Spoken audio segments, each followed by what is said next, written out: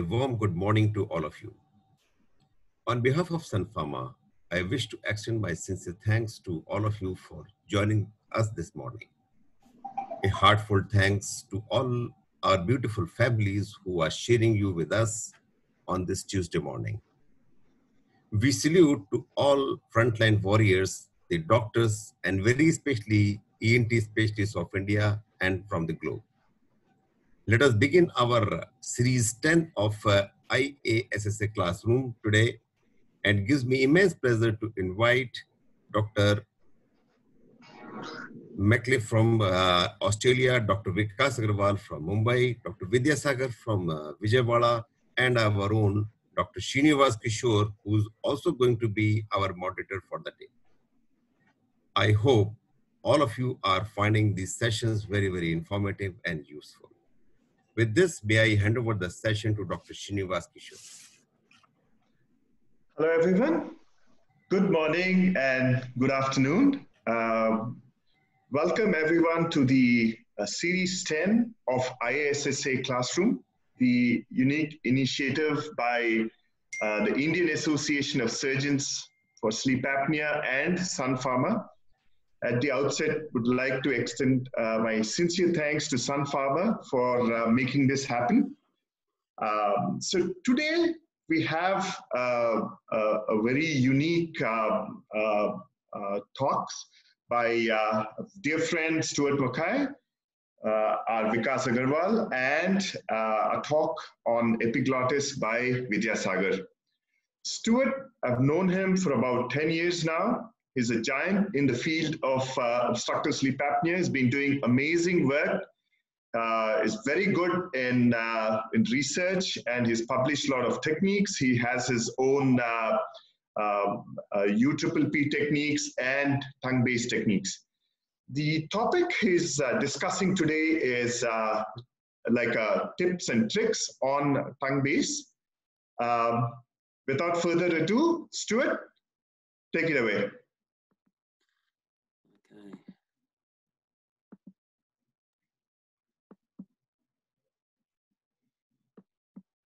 Okay, can everyone hear me okay? Yes, loud and clear. Yeah, look, thanks very much for the invitation, Srinivas.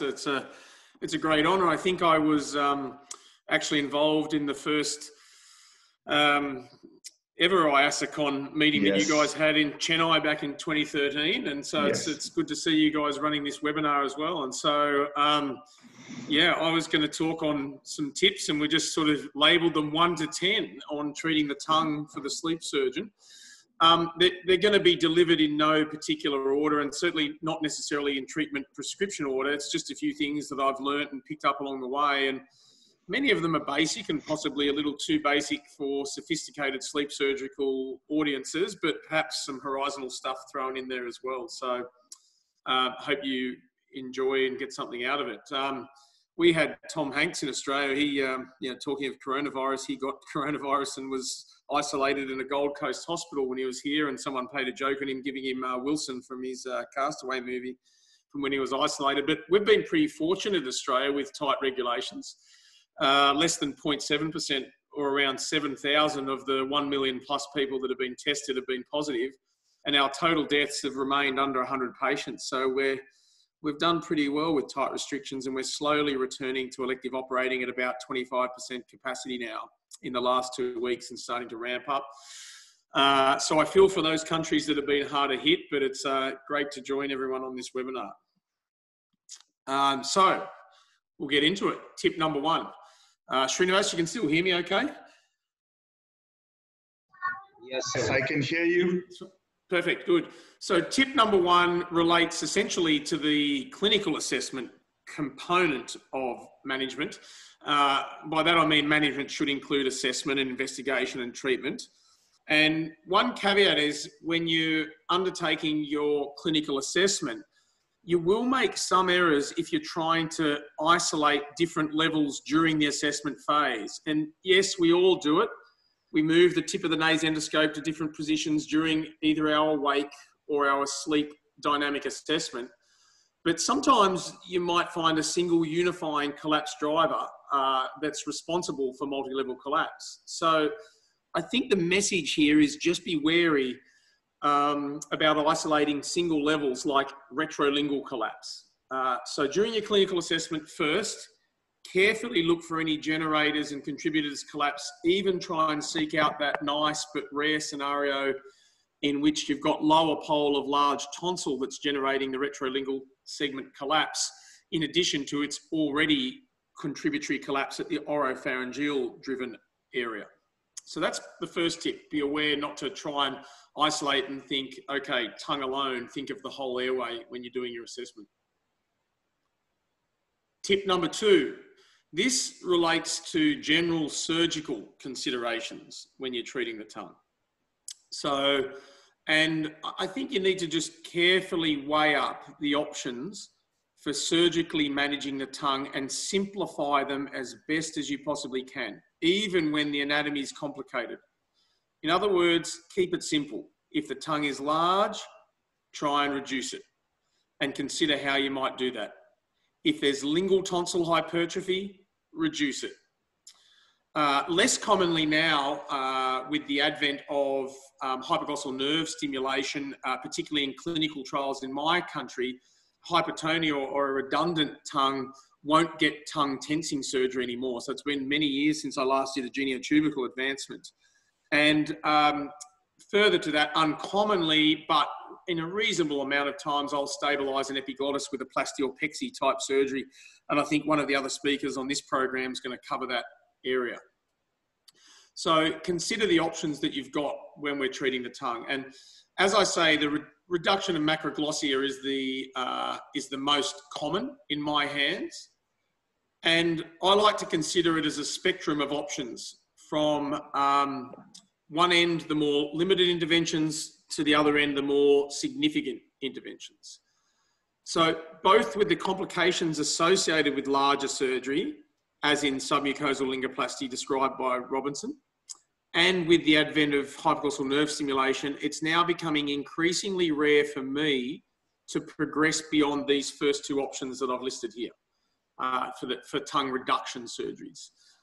With radiofrequency or radiofrequency in saline, as in coblation, representing a very limited and low risk intervention available to execute simultaneously with more definitive palatal type surgeries without the addition of much potential complication. And Coblamo, or this coblation assisted Lewis and Mackay operation that we named, a submucosal type of midline glossectomy component that we borrowed from Robinson's submucosal lingoplasty and combined it with lateral radiofrequency channels to give a more aggressive tongue reduction than number 1, but still limiting the risk to the lateral neurovascular structures that's associated with number 3 here. And for those of you that are interested and not familiar in reading more about those options, I've just listed 3 main references here. The top one relates to number 1, the middle one relates to number 2, and the bottom one relates to number 3, and they're essentially descriptors of technique with a little bit of outcome measures and evidence to go with it. So tip number 3, I'm calling this tip 3 plus, or 3 hashtag, or 3A to J, or whatever if you like, because it sort of follows on from tip number 2 on tongue reduction surgery, if you like. These, throughout the next couple of slides, I'm just running through some do's and don'ts when you actually are reducing the tongue. So because we don't have the time to go into detail of and the exactitudes of technique, I just want to give you these tips and pitfalls that I've learnt to try and follow no matter which technique you're using to reduce the tongue size. So they are as follows. Do carefully plan the extent of the reduction that's required and use your combination of clinical, polysomnographic, nasendoscopic, and sometimes imaging findings. I sometimes still use CT airway reconstruction protocols for measuring the tongue, or even rarely MRI. Don't transgress the anterior 2.5 to 3 centimeters of the tongue. This is the portion of the tongue where the neurovascular bundle starts to medialize close to the midline, and you start to run into more risk if you're treating that area. If you're going to reduce some tongue, it's acceptable to come right down to the midline raphe quarterly And posterocordally, that is, the further back you go, you'll often see a small cuff of genioglossus muscle. And it's okay to increase the bulk of your reduction submucosally when you've got that tongue open to actually resect a small cuff of that genioglossus muscle. It does not affect function when you just take that curved cuff that's coming up beyond the midline raphe. Don't bipolar obvious arterial vasculature. It's better to ligger or liga clip those or put a tie on them because they're the things that with shear force as the tongue starts to move will cause you troubles. Whereas venous bleeders in the tongue, you can very safely bipolar or stop with cautery.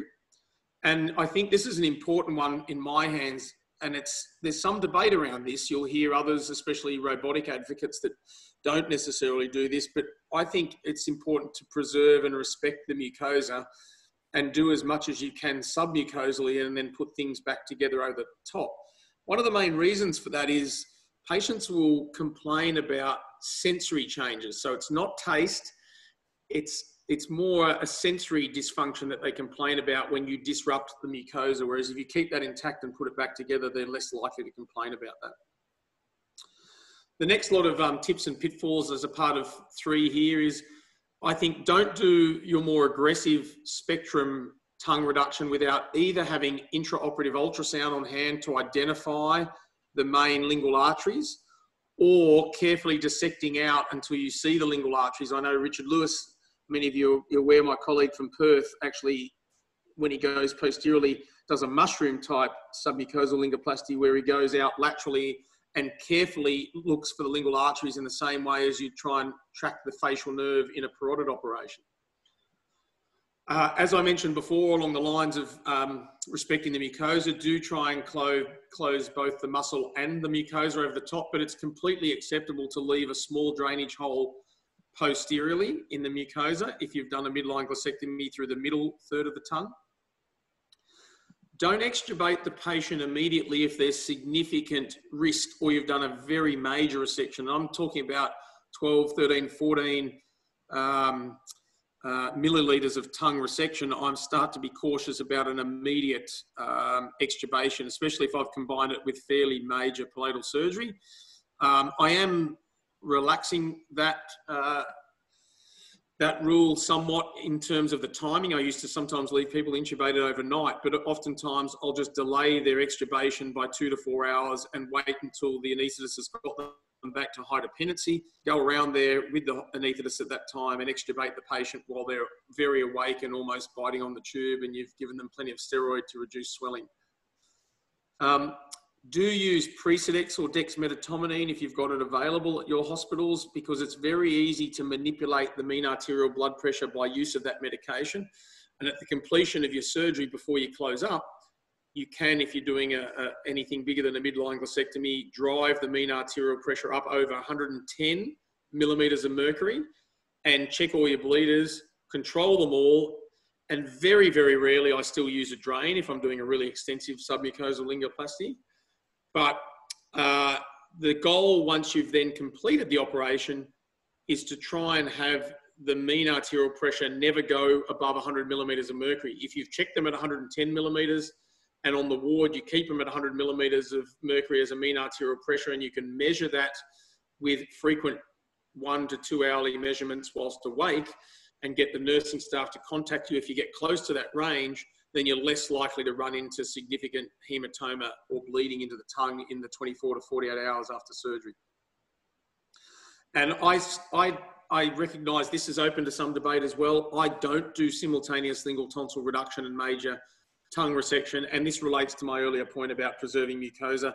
If you're going to do a reasonable extramucosal operation like lingual tonsil reduction, then possibly just some radiofrequency of the tongue and come back another day and do a second staged bigger tongue reduction if it's going to be required. Sometimes you'll get away without the need to do that anyway from what you've already done.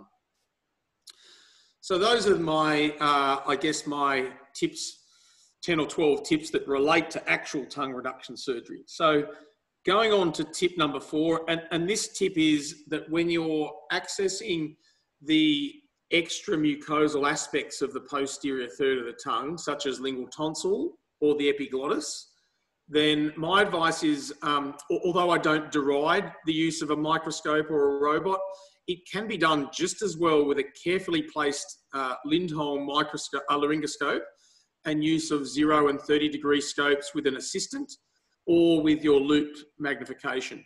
And then all you need to do instead of using the microscope is just periodically and gently reposition the laryngoscope throughout the procedure to access various different positions, say, for example, in the vallecula.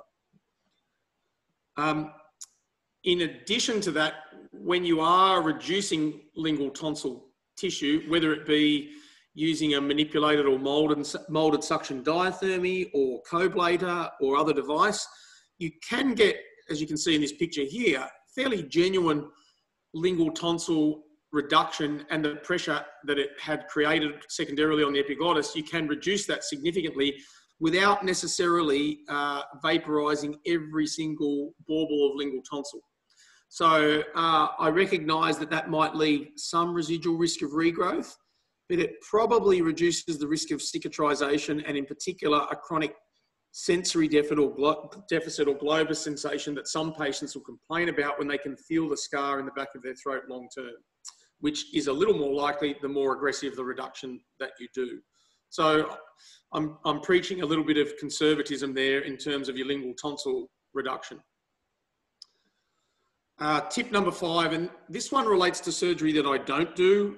Srinivas and others might want to comment on what actually happens in India, but I don't perform my own maxillomandibular advancement surgery. I refer on, given the complexities of orthodontics and bite and occlusion. But rest assured, it's an intervention that has a powerful treatment effect on the polysomnographic parameters of the disease that we treat. The key, I think, is informing patients about 2 important impacts. And I try to word the patients up on this before I even send them to the maxillofacial surgeon for the opinion, so that they're thinking about it ahead of time. And that is, number 1, numbness, which in my experience in following these patients up after I've referred them on, is quite common as a consequence of the intervention, and sometimes is common long term.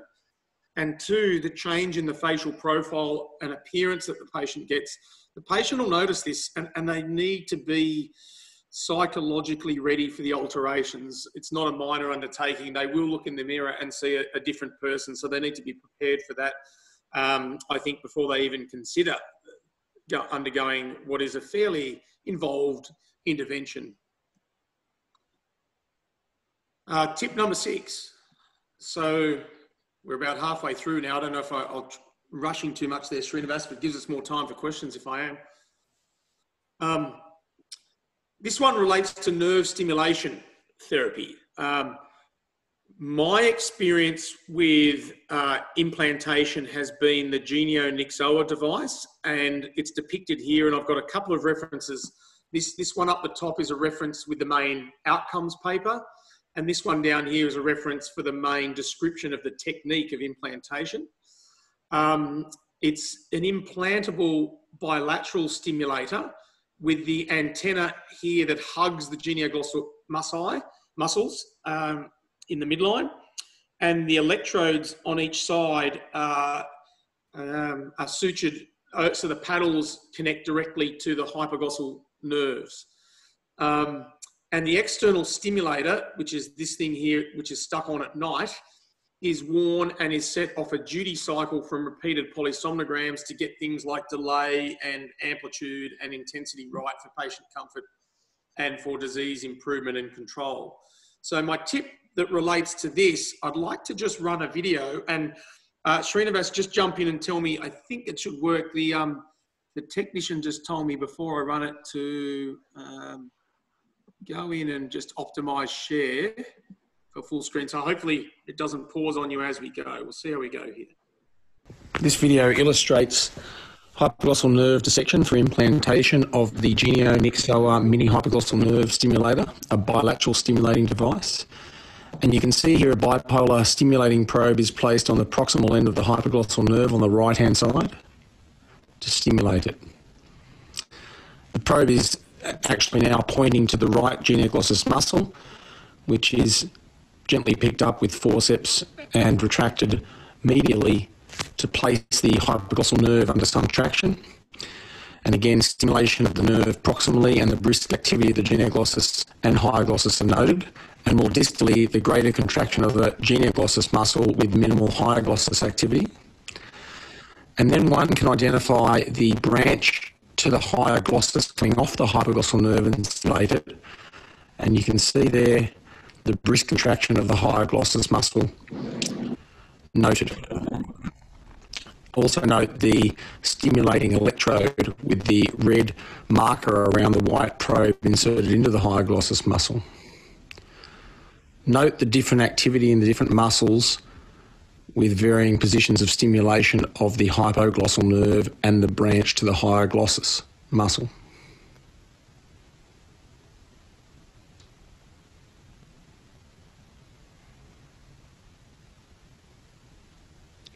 A pocket can be created beyond the nerve to the hyoglossus, but before the hypoglossal nerve enters the genioglossus muscle.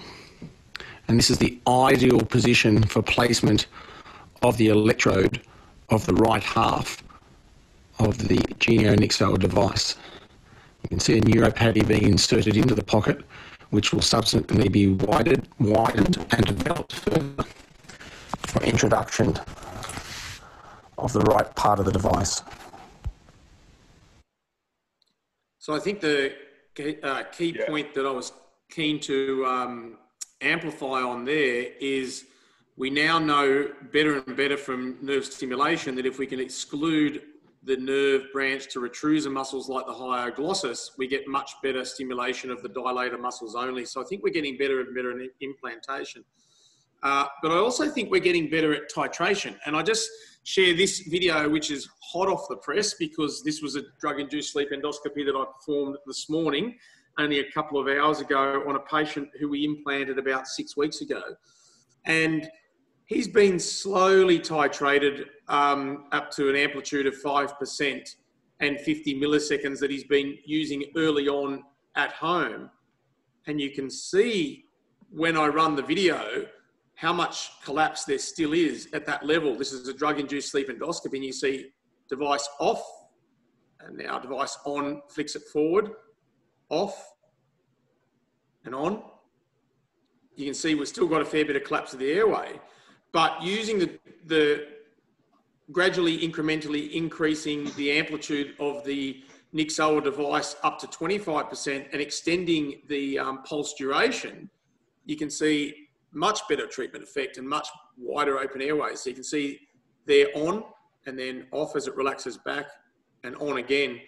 You can see the stimulation of the device and how much it's opening up that tongue segment and epiglottic segment. So I think the summary here, the tip here is that once you get involved in nerve stimulation, once it becomes available, and I guess you guys can comment on the availability in India at the moment, that you'll get better and better at implantation, that you'll get better and better at using dynamic assessment, awake and drug-induced sleep assessment to titrate the device appropriately. And I guess for now, even though drug-induced sleep endoscopy is certainly not everything and I don't use it all the time, this one this morning was suggestive that we should be aiming to get this particular patient towards 25% amplitude and around 90 milliseconds as a pulse duration as a pretty reasonable goal.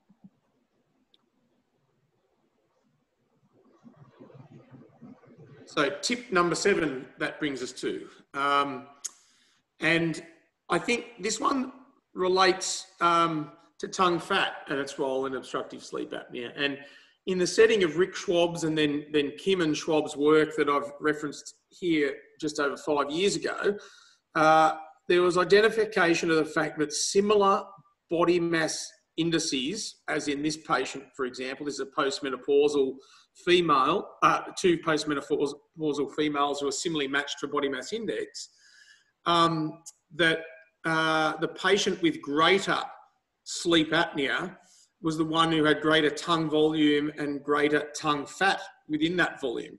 And so perhaps there's some sort of role here for treating that tongue fat. And I am aware that throughout the world, particularly in Pittsburgh and a couple of other places, there are some trials currently underway that are investigating cryo-type surgical therapies to the tongue fat to reduce that on the basis of such pathology. I guess the other question is, could weight loss be a treatment for tongue fat? The problem with it is, number one is, as you just saw, having a lower BMI doesn't necessarily imply that you will reduce tongue fat. And the second issue, of course, is sustainability and follow through. It's often not tenable to have patients to maintain weight loss, and future weight gain can potentially lead to recrudescent disease. But that's just a little digression away from airway surgery to think about, is there something we could do as surgeons about tongue fat and tongue volume other than our traditional tongue operations? And tip number 8, I suppose, is a digression again away from surgery.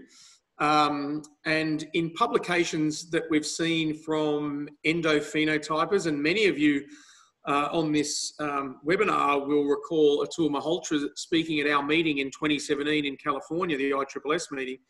It was suggested in some of these publications that we should seek out traits that might permit combining existing therapies to other existing therapies, or combining existing therapies to experimental and horizontal treatments.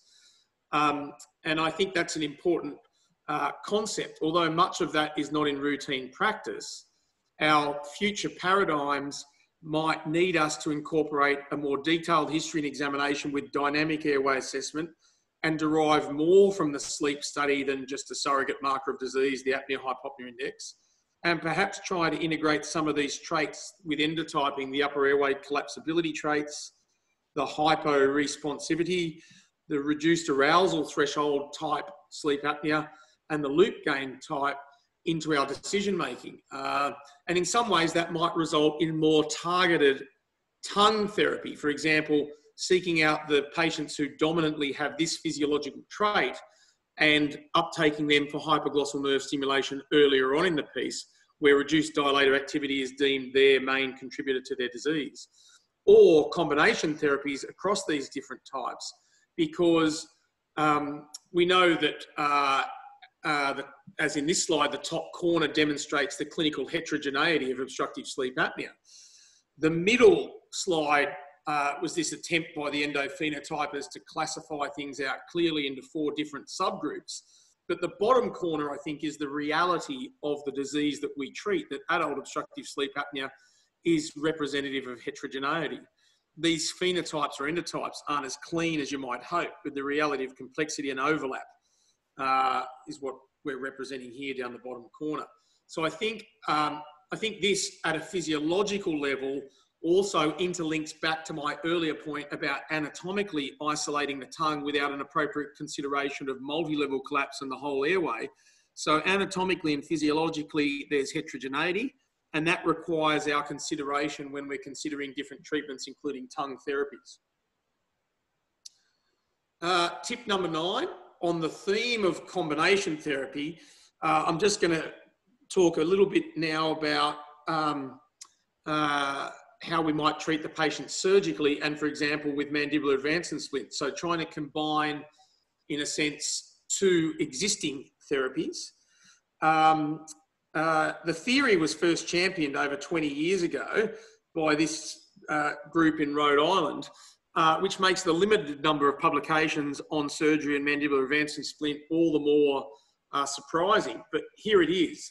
The simplified explanation or cause of a poor responder after U3P surgery, whether it be traditional or more contemporary U3P type surgery, is either there's retrolingual collapse that we haven't treated, or as Woodson and others have indicated, there's technical failure at the retroplatal segment, or as I talked about with the global airway, there's ongoing collapse at both. And the theory of combining palatal surgery with a mandibular advancement splint to treat the next level, so to speak, is that mandibular advancement splints can shorten this distance from the hyoid to the mid-mandibular plane height, and thereby open up the posterior airway space. The concept for those that work closely with dentists and orthodontists is what's been shown in distraction osteogenesis papers, that distraction osteogenesis can reduce this vertical height by up to 5 to 6 millimeters, and such a reduction actually correlates with a consequent 4 to 5 millimetre improvement in the posterior airway space in the retrolingual segment specifically. And perhaps to modernise the theory 20 years down the track, also potentially open up the retropalatal airway if there is some form of coupling, conceivably by virtue of attachments of palatoglossus fibres or superior constrictor fibres or both. So keep that in consideration. But I feel one thing you have to be aware about in combination surgery and jaw splint, it is likely to go over better in patients who are already wearing a jaw splint and not getting as much treatment effect out of it if you then say, let's add some palatal surgery to it and then go back to wearing a mouth guard. Or we've already had an upfront planning discussion and the patient is aware that it's not inconceivable the complications of both and even the possible exacerbation of side effects of one by the other by implementation of one of the two techniques first. One area I could potentially see getting worse is hypersalivation with both treatments, but we just don't know that because we haven't got enough research to tell us whether the complications are worse if you combine surgery with the mandibular advance and splint. And that brings me on to tip number 10. So the last tip here, I think, is to have a checklist. I'm not sure if Robson Capasso or Pete were invited to this webinar, but it's a great checklist. It's very, very involved. And so it's quite difficult, I think, for people starting out to spend a lot of time covering off on all these issues. But I've noticed over the last decade, my own tendency to operate less and less the more that I find or seek out some of these features. One example here under hormonal imbalances is the gym junkie on anabolic steroid or testosterone, because it seems the extremes of usage of anabolic steroid or testosterone or over or even under replacement of testosterone in men gives them a form of sleep apnea that for whatever hormonal imbalance reason is very hard to treat with salvage options other than CPAP. So surgery doesn't seem to have as big an effect. Second no-no seems to be, for me, untreated insomnia or anxiety or distorted sleep. So I try and have that corrected first if there's comorbid sleep apnea before I engage the thought of salvage surgery for the comorbid sleep apnea side of things. So the last few points there, not specifically related to surgery, but in your decision-making, your thinking related to surgery, I think they're very important. And Srinivas, if I can indulge, more importantly is tip number 11. We've rescheduled the ISSS meeting that was to be held in October, and it's now going to be held in Wollongong in my backyard in late January. I'm hoping that many of you can commit to travel to come to the meeting, and I'm engaging some airlines such as Qantas and local accommodation so that you'd be able to book up front and still get a refund if we decide just before Christmas that travel's still restricted and we have to have a hybrid online meeting as a contingency. So please keep an eye out and go to the ISSS website and Surgical Sleep 2020, which is now Surgical Sleep 2021, to keep updated. Thanks for having me, Srinivas and Vijay. It's a great pleasure. Thank you, Stuart. If you can stop sharing your screen so we can have you on video.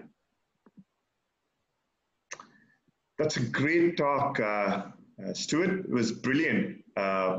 So I think, how are we doing this, guys? Are we doing the questions now? Yes. Yeah. If Vickers and the other speaker have got time for me to deal with a few now, that'd be great, if you're happy, Vickers. Yeah, because absolutely fine. So as you know, ours is an international platform. So we have questions coming from all over the world, Stuart. Yep. So the first question is from Eva. You know Eva from Poland? Yes. Yeah, so her question is, what would you advise to do with a patient who keeps complaining of a kind of globus sensation in the base tongue, which has been bothering her for more than a year already after tongue-based surgery with coblation? I think the answer is run. Yeah, it's a complicated thing, Eva, and that's why I just hope out of a couple of things that I said there, you might maybe just be able to pick that patient before you dive into an operation on them and try to avoid surgery on that patient. It's not always easy, and I've had just a sprinkling of them myself. And the bad news is oftentimes if they get up to that point in time, you really are in a scenario where they're probably going to have the symptom long term. And so you really are down to everything you possibly can outside of surgical interventions to try and improve that scenario.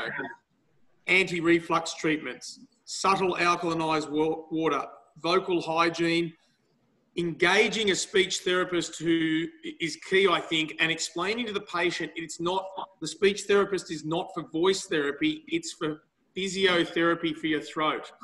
And I have been lucky enough to have some improvement in a handful of patients in that group. I specifically remember one chap who only had very limited tongue intervention, a bit of lingual tonsil reduction, I think, and a bit of radiofrequency, who had the same complaints 4 months, 6 months later, delayed his post-operative sleep study. But when I got the post-operative sleep study result back, he was so obsessed with the numbers and so pleased that the numbers had improved that the globus sensation tended to fade as well. So you will have a handful of those patients who focus obsessively on things, who have to feel that they're going to get the value out of the intervention before they can let go some mild residual symptom. I also try and give careful reassurance and explain things to them in detail, and even so it's a lot of hand-holding as well as the speech therapy input. You know, I try and explain to patients it's not unlike appendectomy scars. I had my appendix out when I was 20, and still from time to time you feel a little twinge in the scar line or deep to the scar line. It's not going to be nothing forever, but you can de-emphasize and defocus and desensitize those hypersensitive cells, I guess, is what I try and tell the patients. So I hope that helps, but there's not really a conquerable answer to it. Right. So I don't know what she was referencing to. Is it lingual tonsils, or is it classical midline, or really don't know that too, because they're two different phenotypes.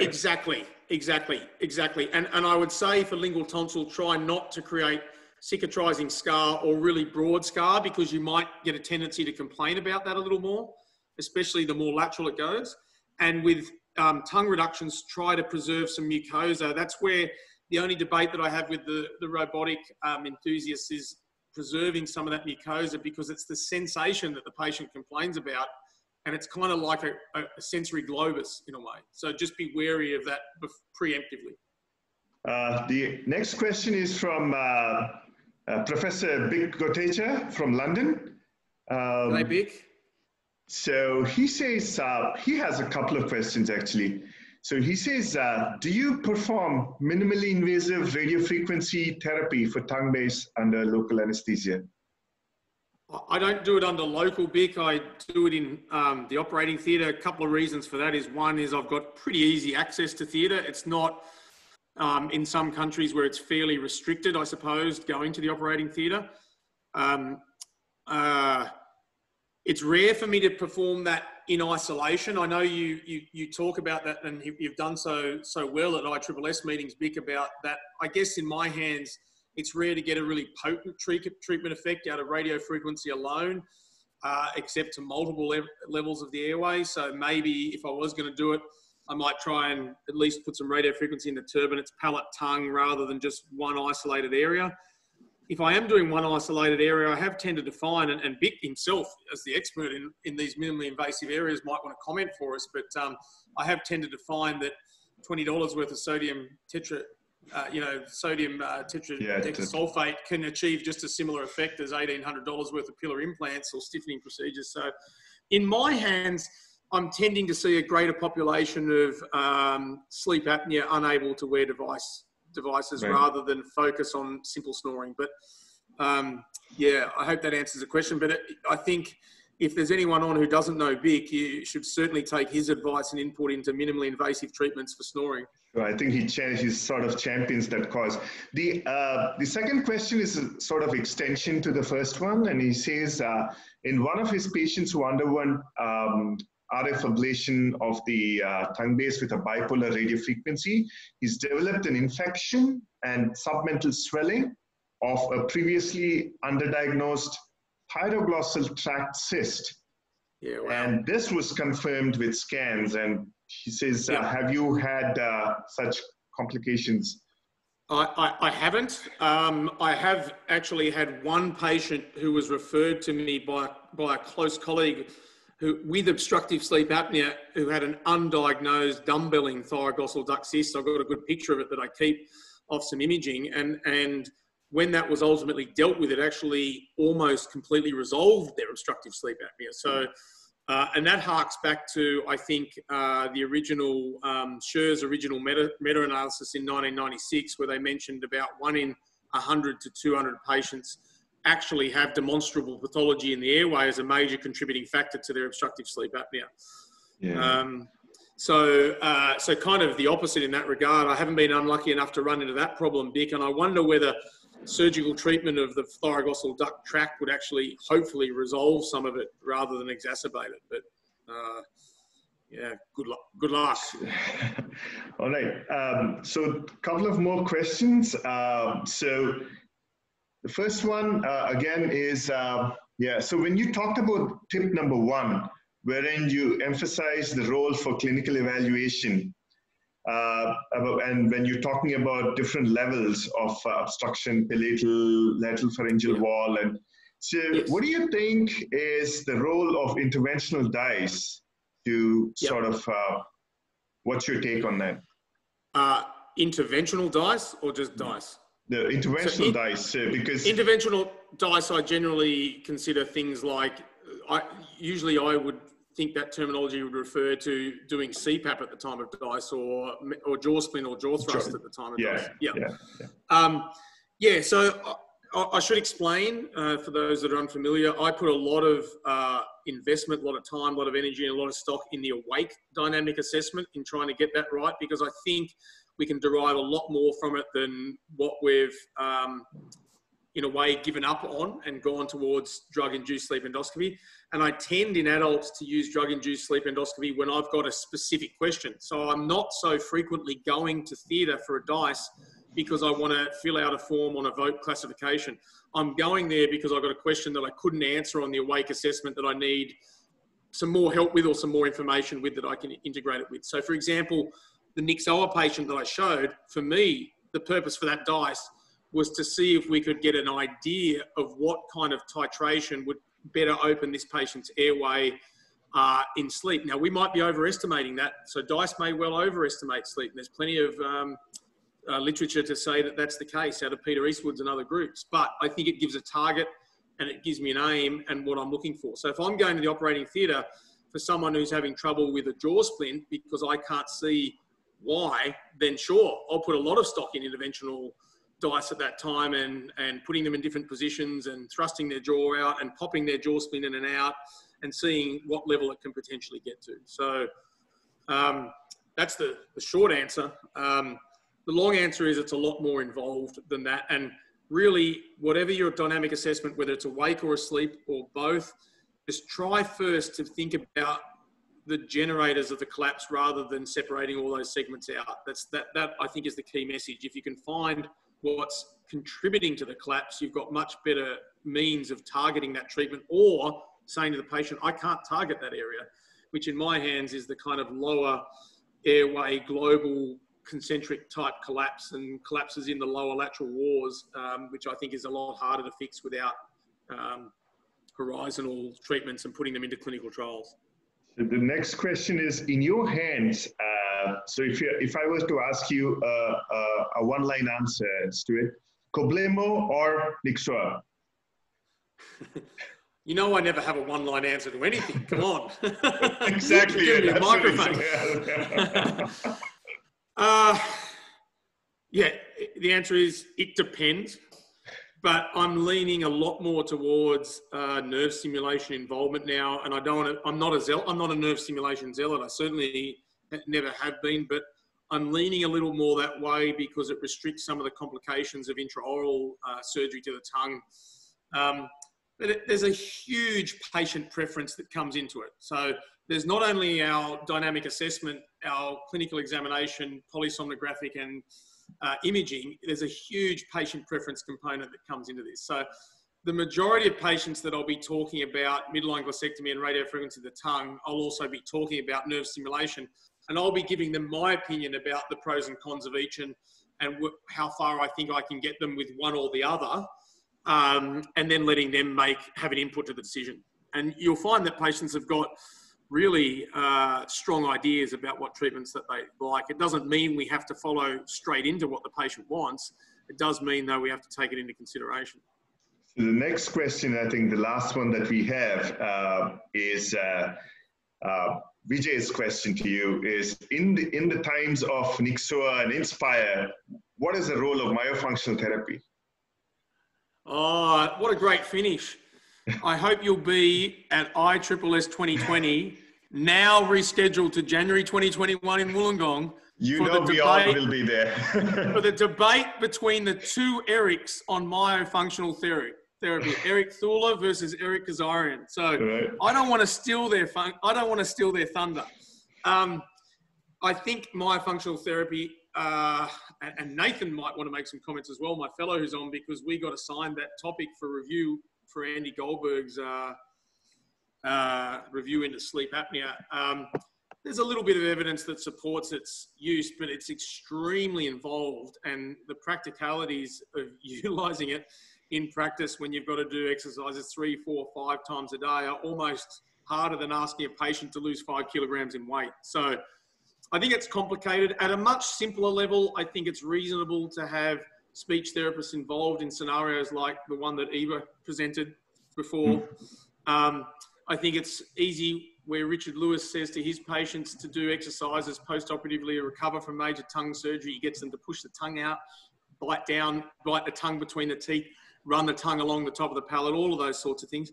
I don't get too much into those sort of things, but I certainly don't begrudge people who do. It gives the patients a goal and an objective to focus on rather than focusing on the misery and pain that we put them through for recovery anyway. So, but yeah, please don't miss the debate, Vijay. Eric versus Eric, yeah. January 2021. It's in the second day's opening plenary. We're still working the program. It should be out in the next couple of weeks. Sure. So I think we're pretty much done with all the questions, Stuart. You're welcome to stay in the webinar, but yeah, I've got to be back. I'll stay for 10 minutes, and then I have to be back by 4 o'clock my time. So sure, yeah, great. Thanks for having me, guys. And if anyone's got any other questions, Vijay's got my WhatsApp details, or you can WhatsApp me or email me. Sure, we'll do. So the second talk is going to be from Dr. Vikas, wherein he's going to talk about his techniques, and Vikas is our own. And please start presenting your presentation, Vikas. Yeah. So first of all, a wonderful talk by Stuart. A lot of tips and tricks, and I believe Stuart's talk was based on the fact that a lot of people across the world are actually doing tongue-based surgeries, and whatever problems they're facing, Stuart has given a very nice tips and tricks to, fine-tune these skills. My talk is going to be on the basics, because I understand that most of our viewers are not routinely performing tongue-based surgery. So it's the talk. Can you start sharing your screen? Yeah.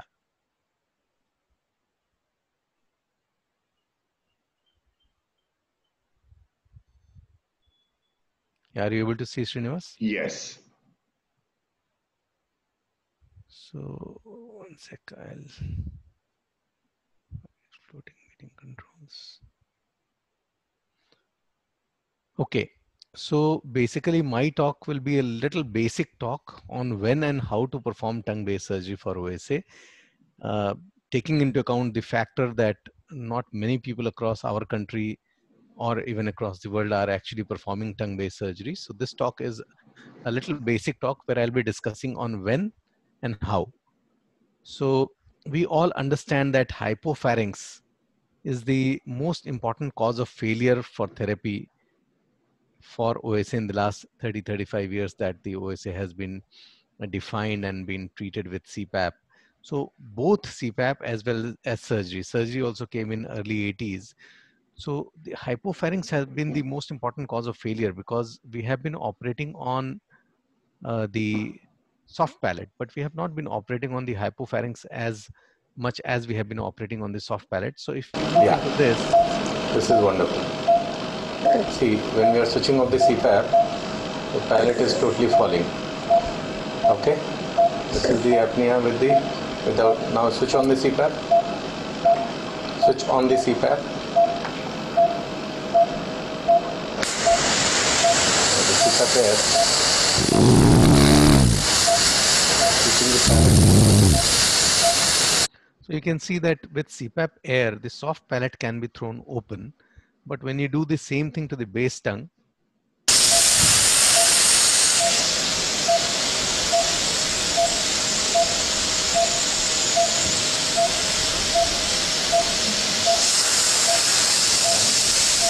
so you can understand that soft palate is a tube of thin muscular layers.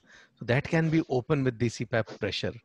But base tongue is a large muscle, so it cannot be lifted unless you push up a lot of air with a lot of pressure. That cannot be thrown open. So base tongue is the area which is absolutely important to surgically treat or to pull up in front with a nerve stimulation or something, because CPAP is generally ineffective when the base tongue is actually collapsing. So that brings us to the topic of tongue-based surgery, that whether tongue-based treatment, surgery, or whatever is required or not. So first question arises that what makes you decide whether a tongue-based treatment is required in a particular patient or not. So in that case, we typically decide by looking at the Mallampatti or the Friedman classification to decide whether tongue-based surgery is required in a particular patient or not. Now this is the Mallampatti 4. But if you look into the sleep endoscopy of this patient, you can make out that the base tongue is not collapsing. It's not causing any collapse. It's not causing any obstruction. So similarly with Friedman, when the tongue position is seen, Friedman 3 or Friedman 4, the tongue is inside the mouth. In Mallampatti, it's outside the mouth. But in both cases, you cannot see the base of the tongue. So you can only possibly imagine that the base tongue will also be large because the anterior 2/3 of the tongue is large, which is not always the case. So therefore, Friedman and Mallampatti scores are a good indicator, but they're not sufficient. You definitely need to see at the back of the tongue. Generally, we prefer to do drug-induced sleep endoscopy to see that whether in this sleeping position, whether the tongue is causing collapse or not. So this is in the clinical examination. This point is most important apart from all the others to decide whether tongue-based surgery is required or not. Now, many times we feel that if the BMI of the patient is very high, then the tongue base will be at fault. It's not always the case. When the AHI is very high, the tongue base is bound to be involved. It's not always the case. Though BMI and AHI give you some idea, but they are poor predictors about whether a tongue-based surgery will be required or not. So I will show an example. This patient has a BMI of 30.3 and a AHI of around 57. So BMI of 30 and AHI of 67, 57, you can still see that in the sleep endoscopy, it's only the soft palate. If we look into the place where the collapse is happening, that's the soft palate, lower part of the soft palate.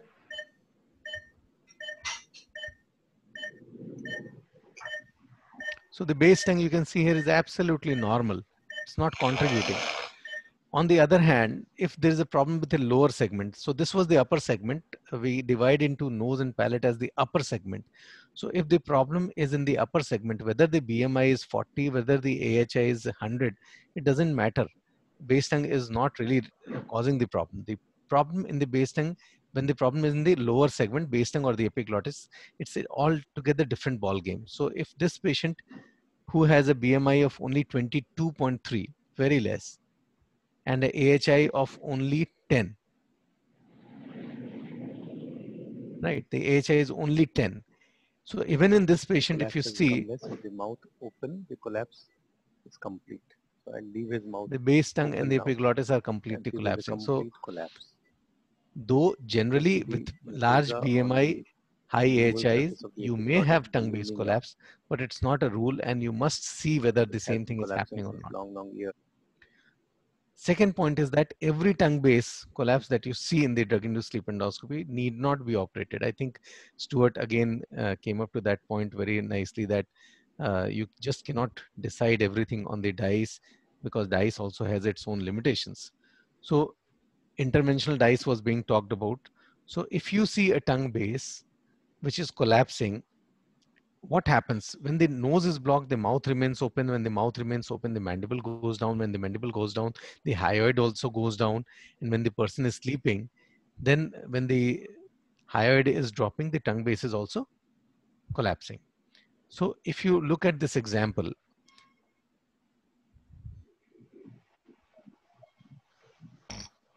here you see the tongue base collapsing when the patient's mouth is open. Base is around 67, so in the correct range. And the moment you close the mouth, see, the base tongue is not collapsing. Close with neck extension. Right? Again, the moment you let the mouth open, the tongue base is collapsing. So if the cause of tongue base collapse is in the nose because the mouth is remaining open, you do not need to perform tongue base surgery. It's a very, very simple intervention. You close the mouth of the patient and see whether the tongue base is still collapsing or not, can help you prevent a tongue base surgery. Now, in our own classification, actually not classification, the DICE reporting system, we have defined the base of tongue as upper, lower, entire. Upper is from foramen cecum to the tip of epiglottis. Lower is from tip of epiglottis to the vallecula. Then we have defined the muscular tongue as muscular or lymphoid or both, and then the grading. Now, why is this important to understand? Because the upper base tongue poses altogether different treatment as from the lower base tongue, because the lower base tongue is much easier to treat.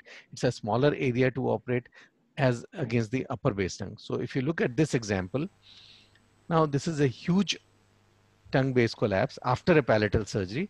You can see the palate is not coming in the way at all, but it's the upper part of the tongue. So this is anterior 2/3 of the tongue, and you can see the foramen cecum here, and this is the junction area of the anterior 2/3 and the posterior 1/3. So a high tongue base collapse, you cannot actually do a midline glossectomy and get away, because it will still keep on obstructing. So you'll have to pull this tongue forward, or you do some techniques which I'm going to discuss later, which will possibly help. Otherwise, the treatment for them is maxillomandibular advancement. On the other hand, if you see a lower tongue base collapse, which is pressing onto the epiglottis, you can see the lymphoid muscular base tongue, lymphoid plus muscular base tongue pressing onto the epiglottis. But you can see that here the area in question is small. And here, if you perform a tongue base and epiglottic surgery, you'll get a very good result. In this case, it's the combination. It's both upper and lower. You see the whole tongue, both upper and lower. Whole tongue is collapsing. Now this is again a different ball game altogether. So once you decide what kind of a patient you are having, then you decide what surgery is to be done. Lymphoid versus muscular. See, lymphoid tongue generally is much easier to treat because it's a submucosal lymphoid tissue. So there is no named vessel which is coming into it. It's not grossly vascular. You're not going to get any artery into it. And so lymphoid tissue can be treated like lingual tonsil, can be treated like a tonsillectomy. And whereas the muscular base tongue, you'll have all the vessels coming into it. So, but you can still have a large lymphoid tissue like this, where surgery is not really difficult because still it is a submucosal tissue, but the intubation, extubation are going to be really, really difficult. So you have to understand that this is pure lymphoid based tongue, which is completely pressing onto the epiglottis, versus a purely muscular based tongue. Now here you can see there's hardly any lymphoid tissue, but it's all muscular based tongue. So I believe looking at the back of the tongue with a flexible scope is a must. And if you do that during sleep, it's all the more better, so that you can get an idea of what you're dealing with: a lymphoid based tongue, a muscular based tongue, a collapsible based tongue, size is normal, and then you can decide on what treatment is to be done. Then again, we also look at the lateral hypopharyngeal wall and larynx, especially the epiglottis, primary or secondary collapse. Primary collapse when there's no base tongue, it's only the median glossoepiglottic ligament which is lax and which is causing the epiglottis to collapse. In that case, the treatment is very simple. You just go on to that and coagulate that, and the whole epiglottis will retract. Versus, as I showed you earlier, the secondary epiglottic collapse, which is happening because of the lower base tongue. So then interventional dyes, Srinivas has already talked about closure of mouth and Eschmark maneuvers, and then putting a nasopharyngeal airway. So I will just show you this. When you put a nasopharyngeal airway and then put your scope inside the nasopharyngeal airway, and then you bypass the nose as the site of obstruction, you bypass the soft palate also as the site of obstruction. And then if you see the base of the tongue and the epiglottis collapsing, then you decide that treatment is required. If only by putting it, you see that the base tongue and the epiglottis is not collapsing, then possibly you do not need to operate on the base tongue and the epiglottis. So by these measures, the number of surgeries that you perform on base tongue and the epiglottis can be minimized because they were unnecessarily getting operated. So then some positional variation, like Dr. Nico has done a lot of research onto uh, positional dyes, positional sleep apnea. So we also rotate the head and see. If it is a collapsible tongue, then obviously now the era is coming of hypoglossal nerve stimulation. And though we do not have it in Asia as of now, we expect that in the next coming 4 or 5 years, hopefully we'll get this in our country, in our region. And for the collapsible tongue, this is going to be the treatment of choice. Important thing to understand is that when we are operating the tongue, it's not the anterior 2/3 of the tongue, it's the base of the tongue. And the base of the tongue starts from foramen cecum onwards. It is not ahead of the foramen cecum, it is behind foramen cecum. And it's the base of the tongue which actually collapses onto the airway. So you almost always never need to operate anterior 2/3 of the tongue unless you have some really gross macroglossia, where you might have to come into a part of the anterior 2/3, but by and large, it is the base of the tongue, not the anterior 2/3 of the tongue that is required. Therefore, you can see the cross put onto the anterior 2/3 of the tongue. And in the base of the tongue, luckily, there are no important muscles. Extrinsic muscles are not there. There are no important vessels. So if you look at the lingual artery, it does not get into the base of the tongue. It goes quite lateral, and then it converges and goes into the anterior 2/3 of the tongue. Only a branch of the lingual, which is the dorsal lingual artery, that supplies the base of the tongue. And that's not really as big, though it can be troublesome at times. So if you look at the picture from the Gray's Anatomy, I put this picture every time because Gray's is, age-old anatomy textbook. It shows that the lingual artery is at least 1.5 to 2 centimeter away from the midline at the level of the foramen cecum, and at least 2 centimeter below the surface. So that makes the tongue-based surgery very, very safe. And you can confirm that by doing your own dissection. This is the cadaver dissection that we have performed, and you can see the lingual artery going right lateral at the level of the foramen cecum. You can see the lingual artery running absolute lateral and deep, leaving a lot of space on the top in the base tongue area to, remove if the tongue base is cause of the trouble.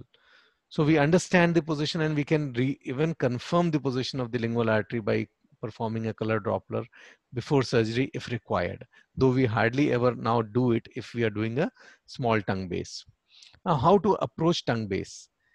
Though microscope can be a tool by which we can approach the tongue base, but generally it will give us only a straight axis, and it's very difficult to get into the tongue base with a straight axis unless it's a very small tongue base. So we prefer generally endoscopic guidance, either open or endoscopic. And robot is obviously a very, very great tool, though a very, very expensive tool to approach the base tongue. So the position typically we sit in at the head end of the patient, and the monitor is in front of us. The patient is in the Trendelenburg position around 15 degrees, and we open the mouth of the patient. And this is the typical position that we operate the tongue base patient on, though we have used every other position that is described by other researchers, but this is the position we found to be most suitable to perform tongue-based surgery. So keeping the patient head low by 15 degrees helps us to keep the saline flow into the away from the larynx, uh, away from the operative area. The angle of the uh, plasma wand that we use, the saline flow is more accurate, and it makes our life much easier if we keep the patient head low by 15 degrees, though the blood flow in the tongue is increased when you keep the patient head low, but overall your operative position is much easier if you keep the patient head low by 15 degrees. So we pull the tongue by putting a suture in the middle of the tongue. It's not at the tip of the tongue. You have to pull out the base of the tongue. So the suture can be taken with 2O silk in the middle of the tongue, and you pull the tongue out. Then you apply a standard Boyle Davis mouth gag, though you can apply all the fancy mouth gags, but a standard Boyle Davis mouth gag, only criteria is that the tongue blade should be one size smaller. So if a routine palatal surgery, you are using number 5. For tongue-based surgery, you'll be using number 4. If the adult is a little smaller, then you'll be using number 3 as against number 4. So one size smaller tongue blade would be enough to expose the tongue base. And this is how you'll keep the tongue blade in position. I generally recommend that you do not put it on the patient's chest. So you have a modified, Mayo's trolley on which you can suspend. You should not put it on the patient's chest, or even the Drafen bipods are not very stable.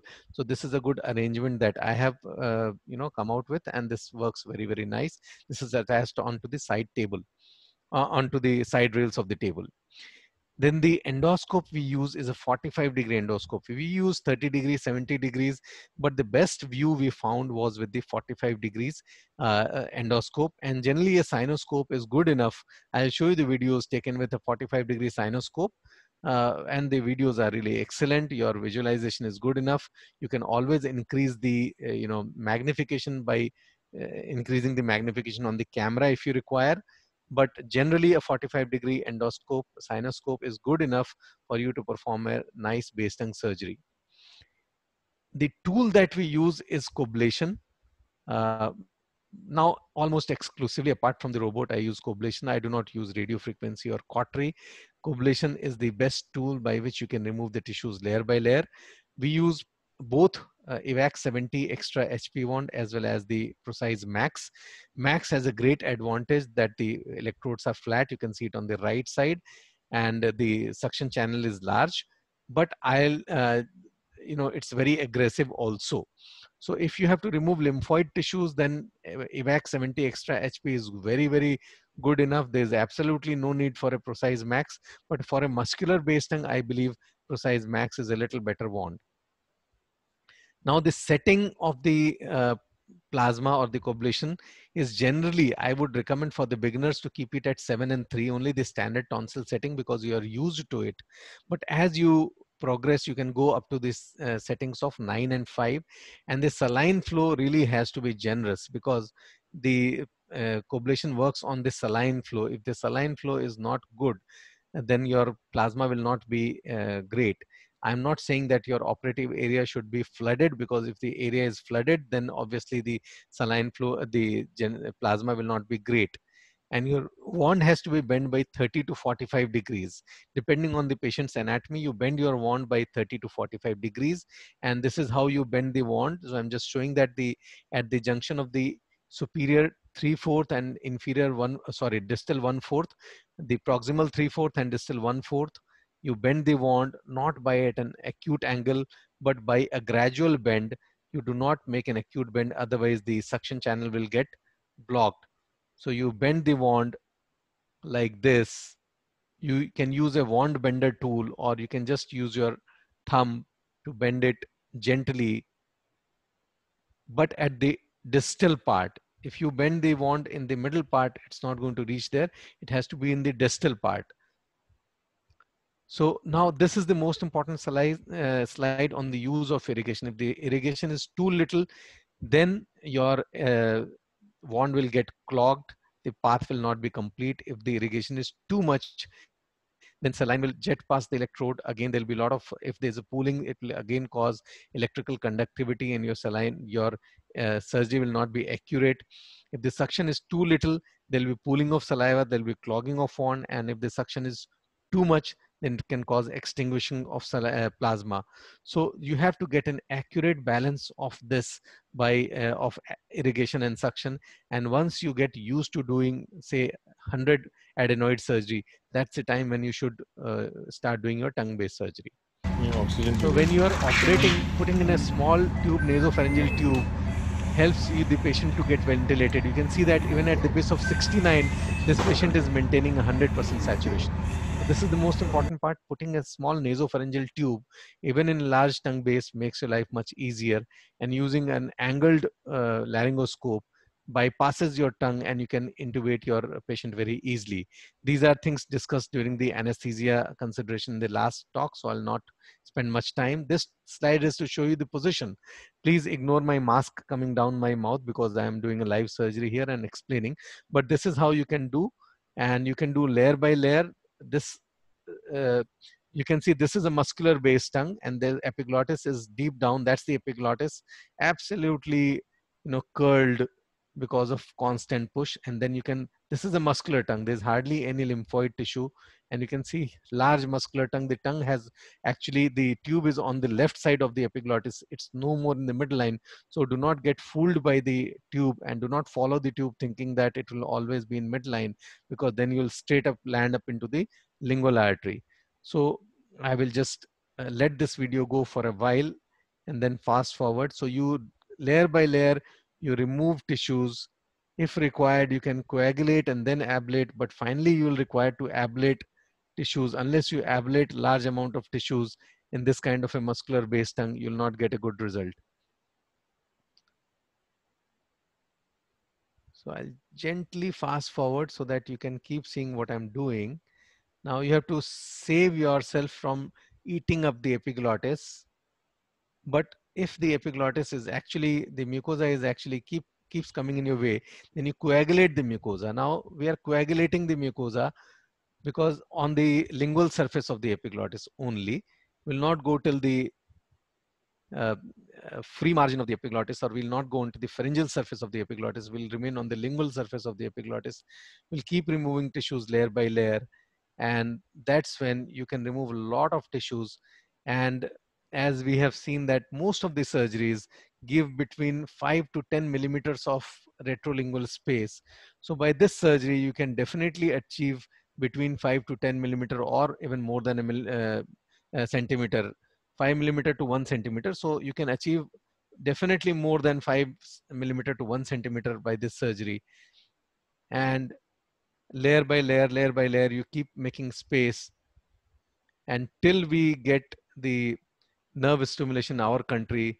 Tongue-based surgery still remains the workhorse for the sleep surgeons, because though nerve stimulation will offer a much less painful uh, you know option, but looking at the cost and the availability right now, it's more than $25,000. Tongue-based surgery still remains the workhorse. So you start from the foramen cecum, go up to the median glossoepiglottic ligament in the midline, and up to the lateral glossoepiglottic ligament laterally. So you can see the whole pharyngeal mucosa is so lax, and you have to make sure that you are not traumatizing the mucosa on the other parts, because then there will be bad oropharyngeal stenosis, which will be very, very difficult to treat. So with all the patients, you let this, let this tissues come in your wand, and then only you press on the wand, and gradually you reduce the tissues, ablation very, very gently, because you do not want, you can see the space being opened up, you do not want any bleeding in that area. So very, very gently you'll go remove tissues layer by layer, millimeter by millimeter. I'll just fast forward so that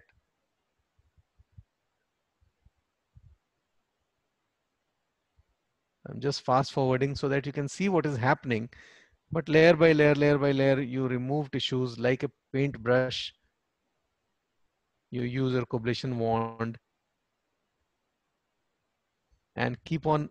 Yeah, that's the median gloss epiglottic ligament. So unless you reach the median gloss epiglottic ligament, have removed sufficient amount of tissue, which, like Stuart said, that you have to decide depending on your polysomnography, depending on your physical examination, depending on your dyes, you have to decide how much tissue has to be removed. So once you have removed that adequate amount of tissue, then you'll get a adequate result. Now that's the median gloss epiglottic ligament. And you can see that's lower tongue base surgery. You have to remove less amount of tissue and you'll get a much better result. Again, I'm fast forwarding.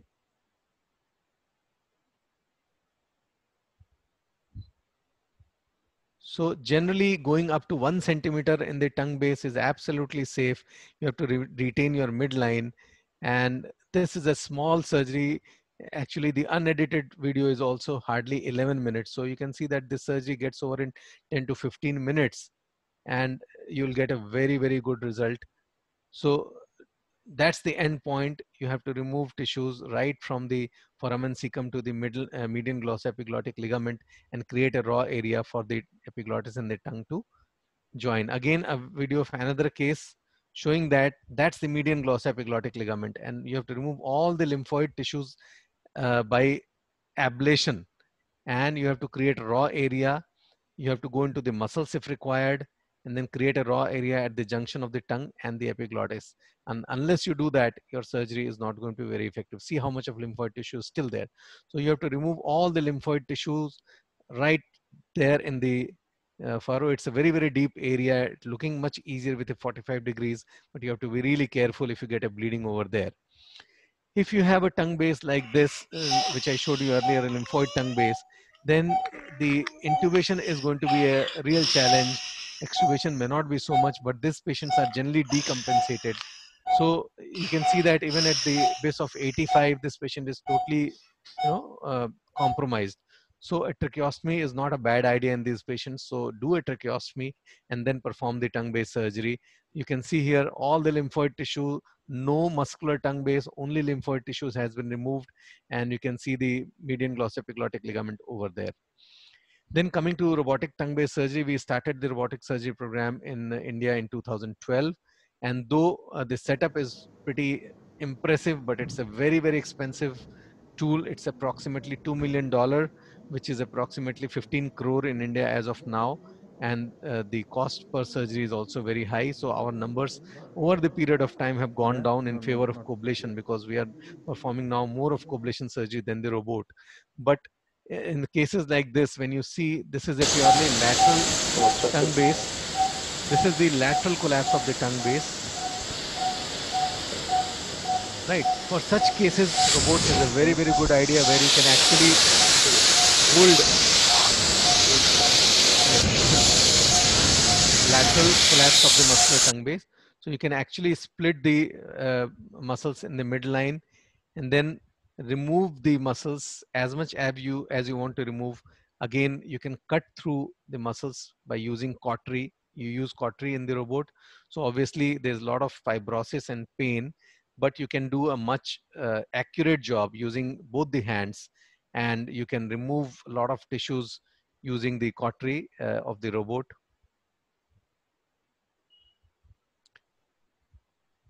So you go deeper and deeper, that's into the vallecula,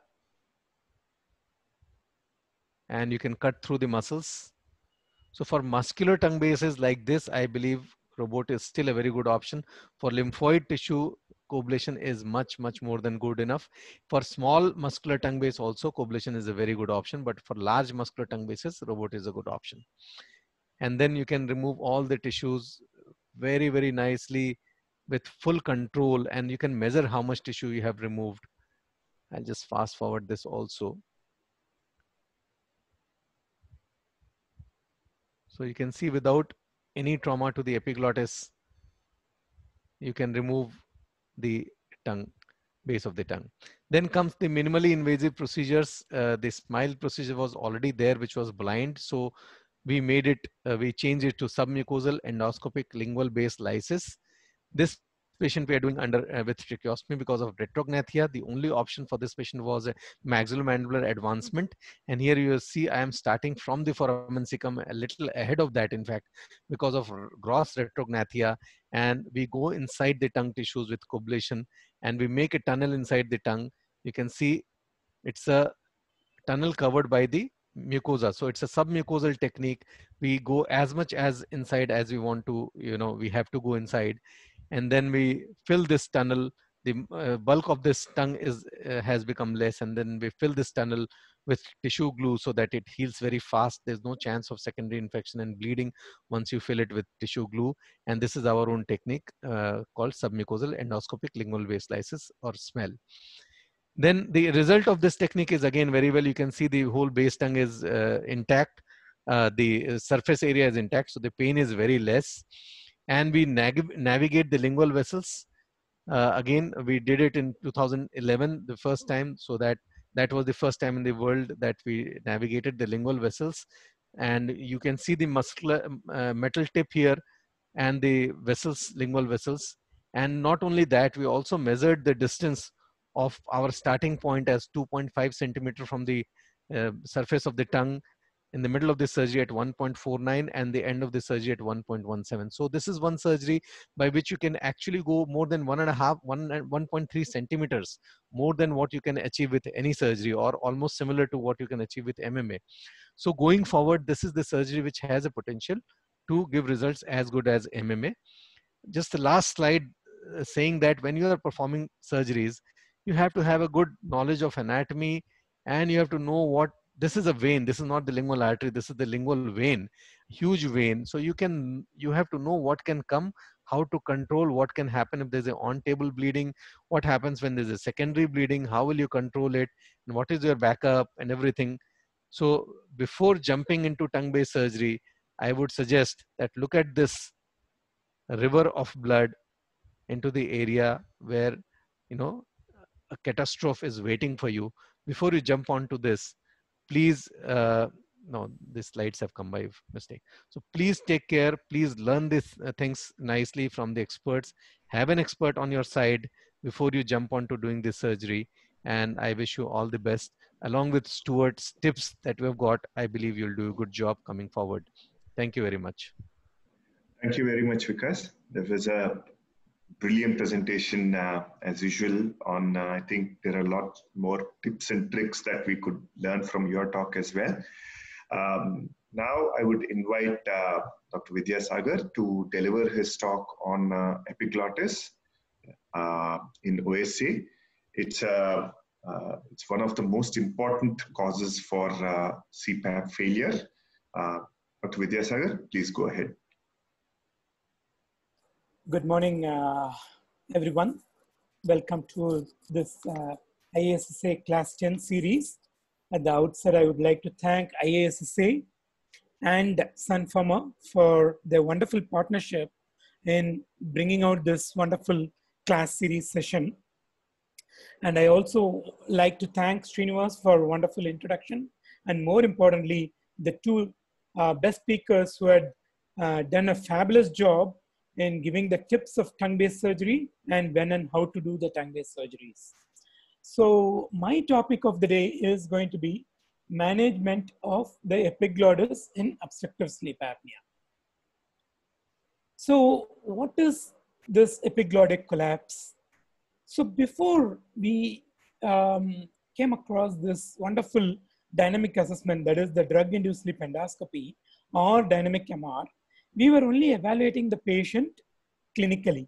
And we were not even exposed to this concept of what is called as epiglottic collapse. And when we first heard about this epiglottic collapse causing OSA, we were all a little bit surprised to hear about it. But then once we started doing dynamic MR as well as drug-induced sleep endoscopy, we found this kind of dynamic obstruction that is happening at the epiglottis, and that was shutting the airway, and it was causing a collapse. So this is the epiglottic collapse that I am going to talk about today. So what is the prevalence of epiglottic collapse, at least in India? So if you had asked this question way back in 2006, then I would have said, what is this epiglottic collapse? But then in 2010, as we were starting to do the dice, then our expression changed. Oh yeah, maybe it is there. Yes, we do see it. And then in 2013, if you had asked me the same question, we would have said, oh wow, it is common. And now if you say it, yes, definitely it is common. And guess what? We even know the types of epiglottic collapse, and we would also see why it is happening, how it is happening, and we also have some amount of idea how to manage them. So if you go to the world's literature and see what is the incidence of this epiglottic collapse, it varies from either anywhere between 12% all the way to 42%. So this is an article which says that the epiglottic collapse has been implicated in 12% cases of OSA. And more importantly, if you see here, they have found that majority of the patients with the CPAP failure had an accentuated collapse at the level of epiglottis. This is another article by Claudio et al., which says that the incidence of epiglottic collapse is approximately 38%. Coming to the types of epiglottic collapse, it can be of various types. It can be either a partial collapse or a complete collapse. And number two, it can be a secondary epiglottic collapse, wherein, as Vikash was mentioning, there could be a tongue-based tissue that was pushing the epiglottis and it is causing a collapse. We call it as a secondary epiglottic collapse. And the most important type is the primary epiglottic collapse, wherein the epiglottis standalone collapses with the negative pressure. And again, this is again divided into two types. One is the trapdoor kind of epiglottic collapse. The other one is the curly type of epiglottic collapse, like we see in the pediatric OSAs. So the most important questions we started to ask ourselves is, are we actually seeing this epiglottic collapse because of the excessive use of propofol? And that is when we started using this advanced dice, wherein we integrate the sleep study and then we insert this endoscope and we started to see the K complexes in the sleep study, and we saw that there was in fact a epiglottic collapse happening, and that confirms that it happens in the natural sleep as well. This is a classical trapdoor epiglottis that is seen here. The next question we wanted to know is it a standalone epiglottic collapse, or is it because of a reverse Bernoulli phenomenon that is happening? So to counter that, what we did, we inserted this nasopharyngeal airway, and once we inserted the nasopharyngeal airway, which bypasses the oropharyngeal collapse and to a certain extent the lateral pharyngeal collapse, and then we started to see if this collapse persists or not. So if this persists, then indirectly it tells that it is definitely a primary epiglottic collapse which needs to be addressed. And then we started to notice this kind of curly epiglottic collapse also, but in a regular dice, we started to notice that it is associated more with the lateral pharyngeal collapses like what you're seeing here. Again, to test whether it is a standalone or whether it is because of the lateral pharyngeal wall collapse, what we did again, we used to do a interventional dice, and in interventional dice, if we find this curly epiglottis persisting in spite of our nasopharyngeal airway, we thought that it is a primary collapse. Then the next thing what we did is we changed the position. Like I'll show it again. We kind of tilt the patient's head and see if that collapse disappears or it persists. So here we notice that in spite of positional changes, we too tend to see that the epiglottic collapse persists, and in fact sometimes it even aggravates. So what we understand by this, we understand, unlike a tongue-based collapse, which accentuates in the supine position and reduces in the lateral position, the epiglottic collapse does not go away with the positional change. The next important type of collapse that I wanted to show is this secondary epiglottic collapse. That is, you have a bulky tongue base like what is shown here, and this tongue base is actually pushing the epiglottis and causing the tongue base obstruction. So in these instances, you are not supposed to directly address the epiglottis. In fact, if you address the tongue base as Dr. Vikas has shown, then it would be more than enough to address the epiglottic collapse as well. So in nutshell, what is the management? We all notice that this epiglottic collapse have been seen more in the CPAP failures. So what it tells, your CPAP is not going to help these kind of epiglottic collapse.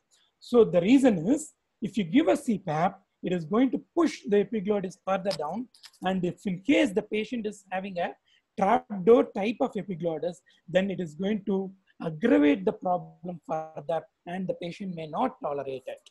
So majority of the time, your patients are going to be failing the CPAP if you're going to give the CPAP for a epiglottic collapse. So this comes to the bottom line that surgery may play a major role in this kind of collapses, or in other words, surgery is much more rewarding in addressing this epiglottic collapse.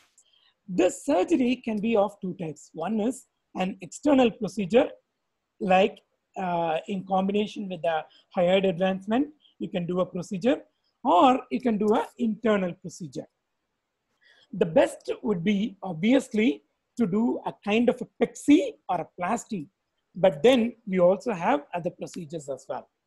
So let's assume if it is a secondary epiglottic collapse, like you see here, this is a tongue-based mass that is pushing the epiglottis.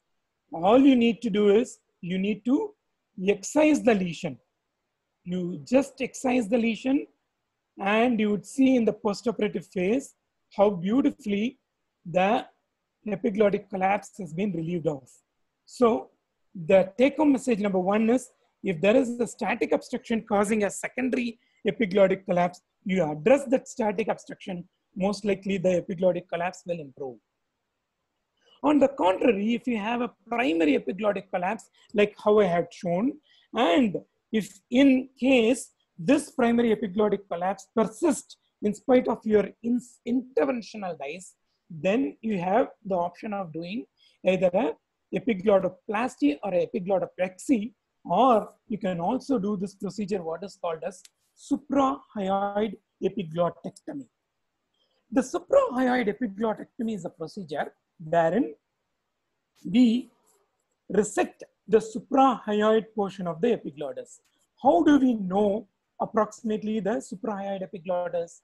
We kind of take the lateral glossoepiglottic ligament on either side and we try to resect the portion of the epiglottis that is above the lateral glossoepiglottic ligament.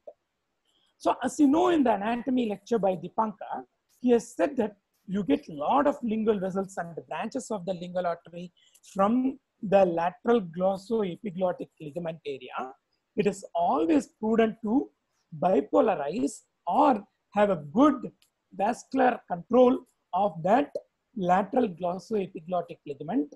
And then you can use any of your tool, like a scissor or a coblator or a laryngeal scissor. Herein, I'm using a pediatric laparoscopic scissors. The reason I'm using it is it can be tilted and rotated in whatever direction we want. Thereby, we can resect the suprahyoid portion of the epiglottis. Here, I'm keeping the patient in the rose position with the same technique like what Vikas has shown, and I'm using a 45-degree endoscope, and my assistant is using the 45-degree endoscope to show it, wherein I'm using an Alice forceps to hold the epiglottis in one hand, and with the other hand, I'm using the pediatric laparoscopic scissors and trying to resect the bipolarized suprahyoid portion of the epiglottis, like what I have shown before. Alternatively, I keep bipolarizing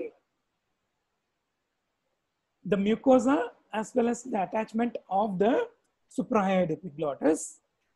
And then I use the pediatric laparoscopic scissors to resect the bipolarized area.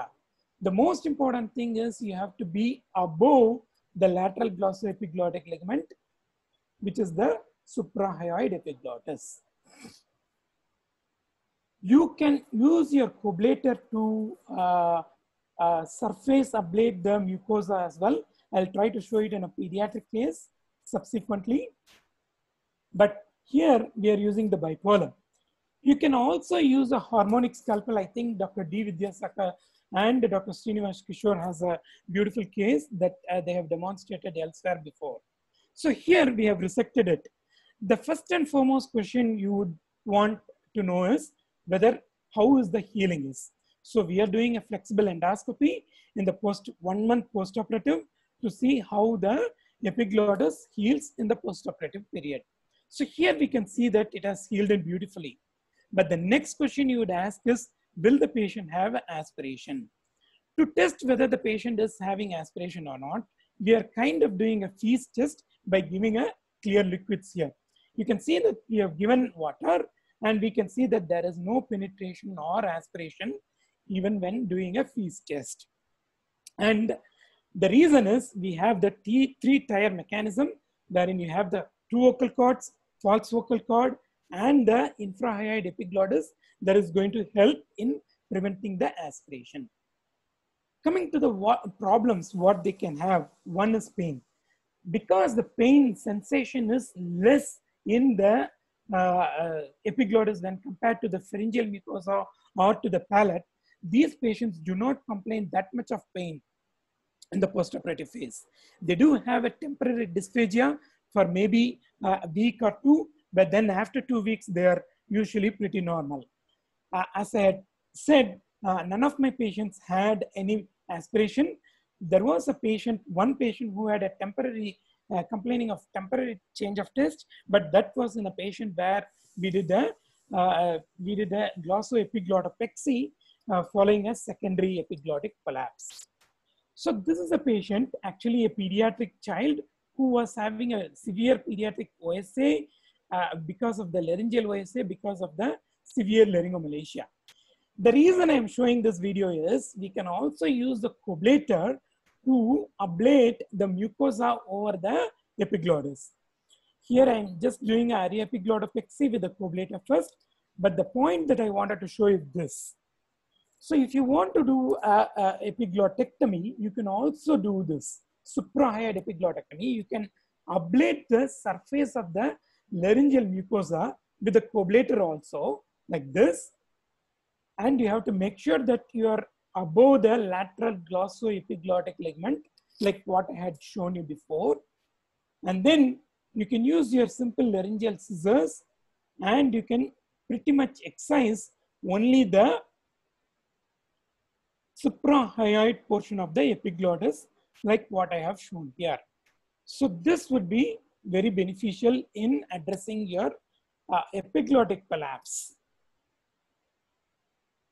The other technique of addressing the epiglottic collapse is by doing a glossoepiglottopexy, wherein you can do an external procedure like a hyoid advancement, wherein as soon as you open the neck and once you identify the thyrohyoid ligament membrane, you can pass a suture through and through. I'll try to show you in the video. This is the hyoid advancement video. I think Dr. Srinivas has wonderfully demonstrated how a hyoid advancement is done. But the reason I'm showing this video is to show where I would pass the suture. See, once you skeletonize the hyoid and the thyroid cartilage, the next step, what you can do is, you can pass a suture from the thyroid cartilage and then take it in between the hyoid and thyroid cartilage to the thyrohyoid ligament and hug the epiglottis. What is the structure that is going to be there? Petiole of the epiglottis. So you can take a suture into the petiole of the epiglottis and take a bite and come out of the hyoid bone, and then it will kind of pull the epiglottis towards the hyoid. It will kind of do a epiglottopexy. So that is what we are trying to do it in the hyoid advancement. And if you do this, this is what you will achieve. So you can pull open the epiglottis and you have a tie here that will keep the epiglottis tethered here, and thereby it will open up the airway. So as Dr. Vikas has already shown about the secondary epiglottic collapse caused by the tongue base, I'll just show that when you're doing this tongue base surgery, you can also ablate the mucosa over the epiglottic surface, that is the valvular surface of the epiglottis, and then you create a raw surface there, thereby you create a fibrous scarring. You create a fibrous scarring between the tongue base and the valvular surface of the epiglottis. So this creates a kind of a glossoepiglottopexy. So this, you can see that there is a raw surface in the epiglottis and there is a raw surface in the tongue base. So this creates a glossoepiglottopexy, and this also kind of stiffens the epiglottis and thereby addresses the secondary epiglottic collapse. So these are the various techniques of doing managing a epiglottic collapse, both the primary and secondary. But as Dr. Vikas was saying, until we get the hypoglossal implant, we will not be able to address the primary epiglottic collapse in its inherent way. So the results, coming to the results, we had gotten involved with 5 cases of primary epiglottic collapse and 14 cases of secondary epiglottic collapse and 6 cases of pediatric supraglottoplasty. And the subjective success is tremendous. You get at least 90 to 95% of subjective success and approximately 86% objective improvement, provided it is an isolated epiglottic collapse. To conclude, hypopharyngeal collapse plays a big role in OSA. Epiglottic collapse contributes significantly in that. Identification is key by either a drug-induced sleep endoscopy or dynamic MR.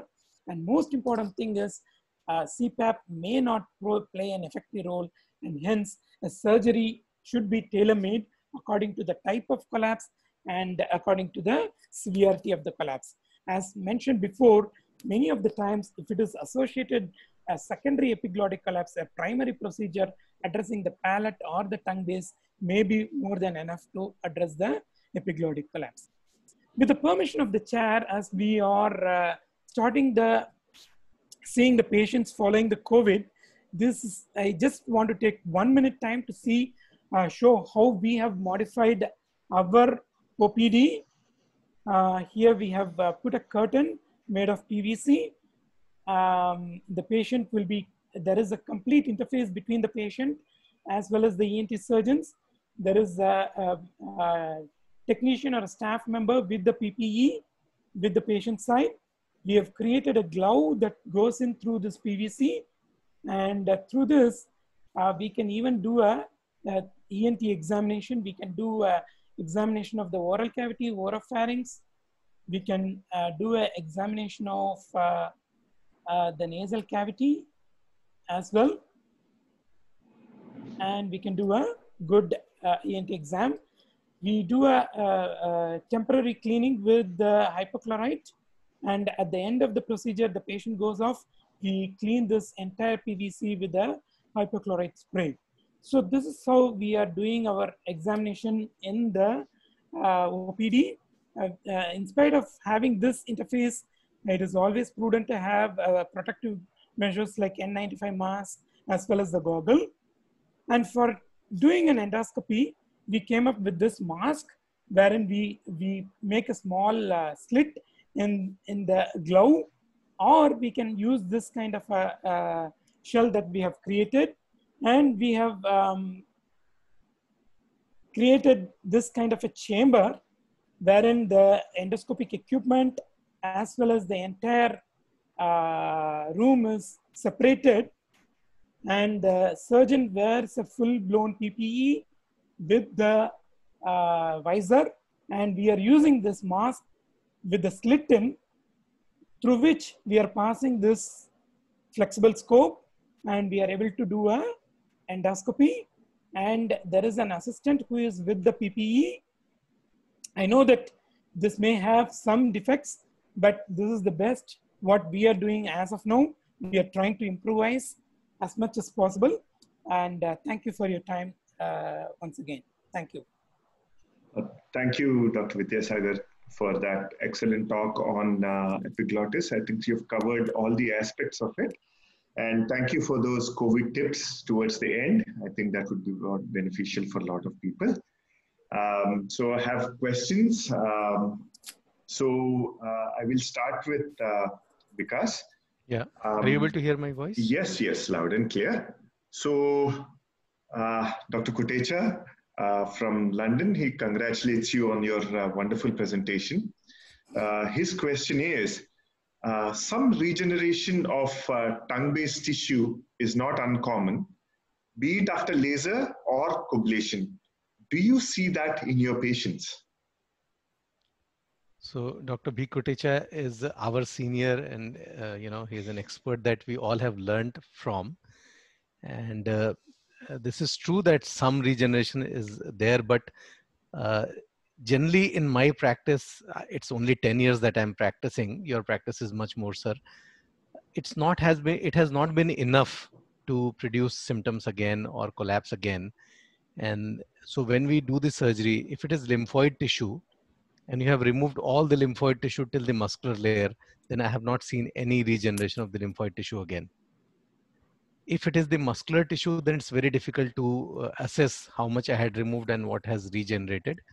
But generally in that case, it has not been enough for us to go in again and perform a surgery again, or for the patient to have a collapse of the tongue base again to require a surgery. So the answer to your question is that little amount of regeneration of muscular tissue is expected, but that would generally, in my experience, would not require a revision surgery. And you can actually little overdo in the tongue. In the palate, you cannot overdo. In the tongue, you can overdo rather than underdo. Right. So the next question is from Dr. Sanjeev from Nagpur. He's no, I think that is for Sagar. For you, I think Dr. Eva has asked you a question, Vikas. Yeah. She says, could you share your post-operative treatment protocol, especially analgesia post-op, and for patients who have undergone base tongue surgery by coblation? When do you usually discharge the patient? And if no complications after tongue-based surgery? Correct. So, yeah. So, Dr. Eva, I'm very happy that you have been listening to all the talks in detail. So, see, as I mentioned in my other talk, that the pain in oral cavity surgery is because of two reasons. One is because of the loss of mucosa when there's a mucosal ulcer. So that pain you can easily take care of by providing surface anesthesia. That means Lidocam gargles or Lidocam tablets for sucking. Pain is easily taken care of. So when you only perform a lingual tonsillectomy, the patient will not have pain once you give him Lidocam tablets to suck or Lidocam gargles to do. In fact, tablets to suck is a better option because that area gargles do not reach. The moment you get into the muscles, when you're performing muscles, any surgery on the muscles either get inflamed or they get caught into sutures.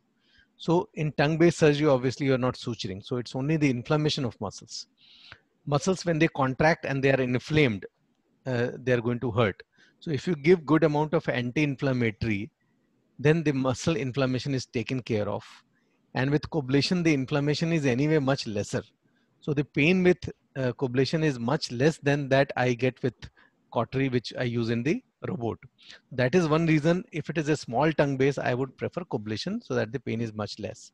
Now the second part of your question, so anti-inflammatory is good enough.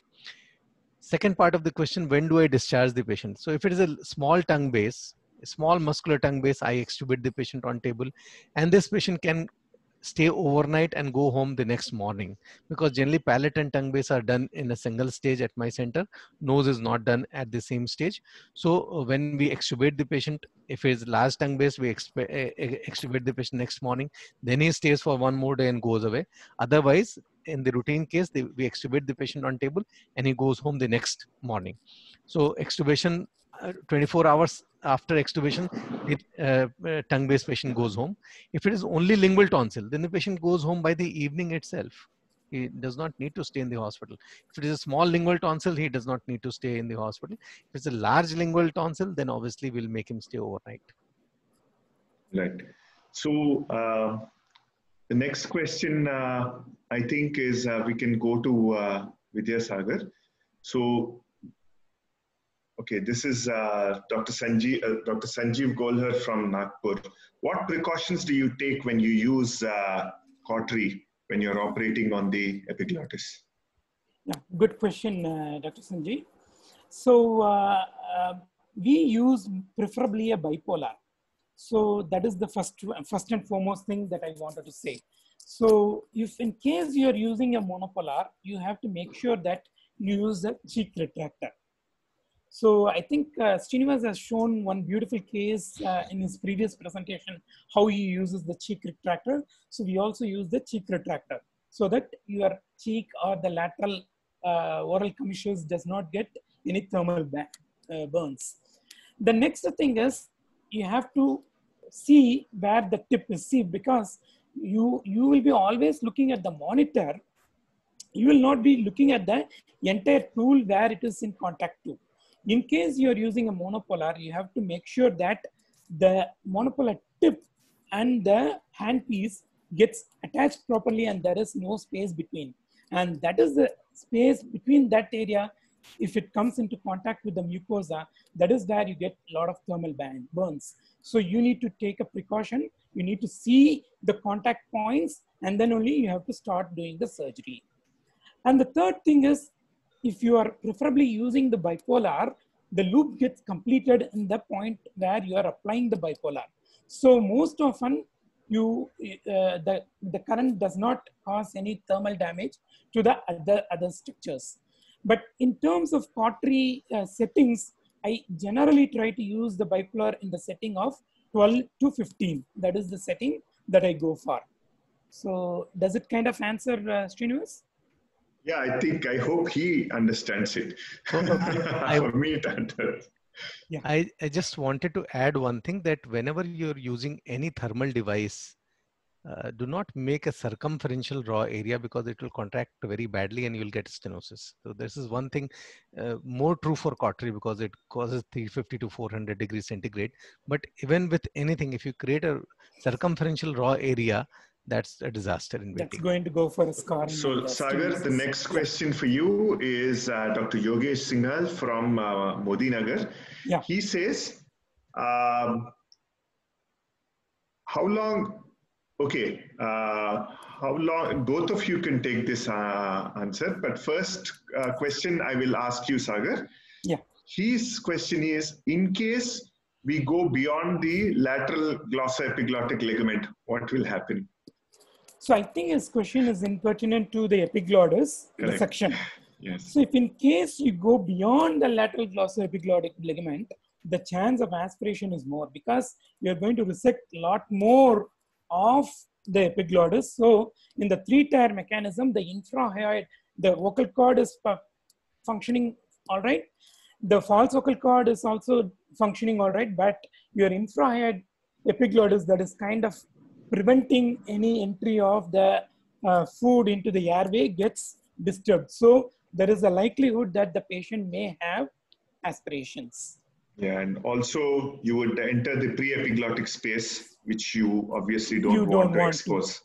And the second thing is, as you go down below, the blood vessels, the profunda blood supply comes more, and you may also get a lot more bleeding than what you would get it in the suprahyoid epiglottis. Okay. So the next question again, Vikas, is by Dr. Yogesh. He says, if you were to do a tracheostomy for your tongue base, how long will you keep the tube for? So generally, I would do tracheostomy in 2-3 conditions. If the tongue base is really large, muscular, if the patient cannot tolerate, if the gag is very high, and in deformities. So the minimum time that I expect the healing to happen, a secondary bleeding to happen, is say around 2 weeks. So I will safely keep the tracheostomy for 10 to 14 days, so that the chances of a secondary bleeding and the healing inside the oral cavity is complete, so that there will be no bleeding further on. So I would generally, if I have done a tracheostomy, I'll keep it for some period between 10 to 14 weeks. And obviously you can let the patient speak. You can put a tracheostomy tube with an inner and outer tube with a speaking valve. So that's what I generally put. It costs around $7,000 to $8,000, but it's worth doing that, because then you can take out the inner tube, clean it and put it back. And the patient can actually go home with this tracheostomy tube. That's the answer to the question. This is for you, Sagar, from Dr. Kotecha. He Yes, sir. congratulates you on your brilliant presentation, and also he appreciates your the tips that you've given at the end of your presentation in the COVID era. His question is, with an adult type of laryngomalacia, I use laser to scar the lingual surface of the epiglottis in a linear manner, leaving an island of normal mucosa in patients with incurling of the epiglottis. But results with this are not as good as a large wedge resection, which is more radical. Your views? And thank you for this wonderful question. Did you understand it? Do you want me to go through that again? No, I got it. So thank you, Dr. Kotecha, for being with us and following our webinars, and thanks for your compliments as well. Yes, so in pediatric laryngomalacias, there is a procedure wherein we used to use the laser in a striations, like a vertical striations with the mucosal gap in between. What it does is it kind of opens the curly epiglottis like this. If you see in the postoperative period, it opens up like this. If you want, I have a video to show you also, but for the want of time, it's up to you, moderator. But when it comes to the adult, if you just do that, it is not sufficient because of the memory of the epiglottic cartilage. In the pediatric population, the epiglottis is almost adherent to the mucosa, and when you're using the laser, your energy also goes to the epiglottic cartilage, and it kind of causes a scarring which kind of bends open the epiglottis in an open fashion. But in adult, it has almost gone in for a memory wherein your wedge or a striations alone is not adequate to cause that much of opening. So for that reason, it is always better to do a little bit of resection rather than just causing a linear striations. So I totally agree with this point. Yes, even in our patients, in adult type of curly type of epiglottis, we try to resect a part of epiglottis rather than just causing vertical striations. Thank you, sir. Thanks for the question. Thank you. Because we're running out of time, so Yes. last question from Dr. Eva. Her question to you is, do you prescribe steroids for your patient after tongue-based cublation? No, it's just one shot of steroid given during the surgery. After that, we do not give any steroid because we want the wound to heal fast.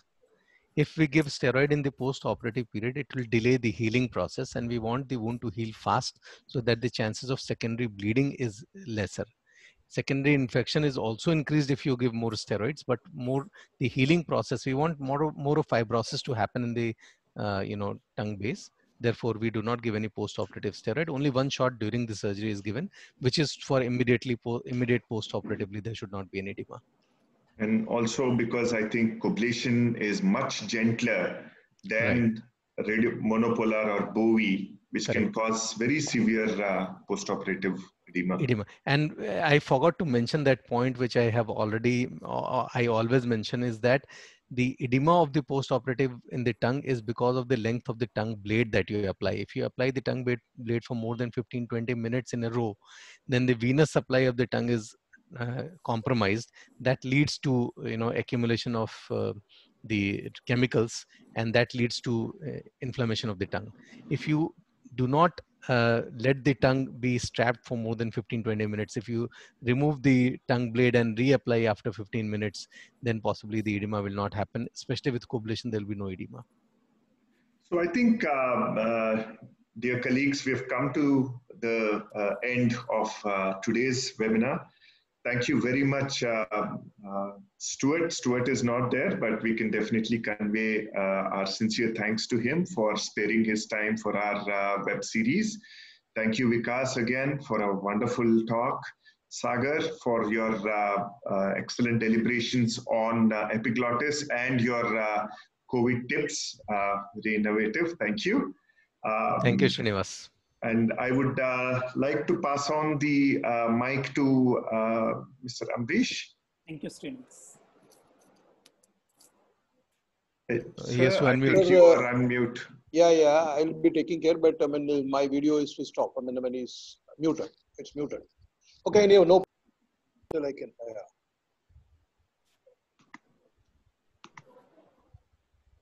Yeah, Miss. Yeah, no problem. This is Mahendra Verman. Yes, we can't see you, unfortunately. Yeah, now we can see you.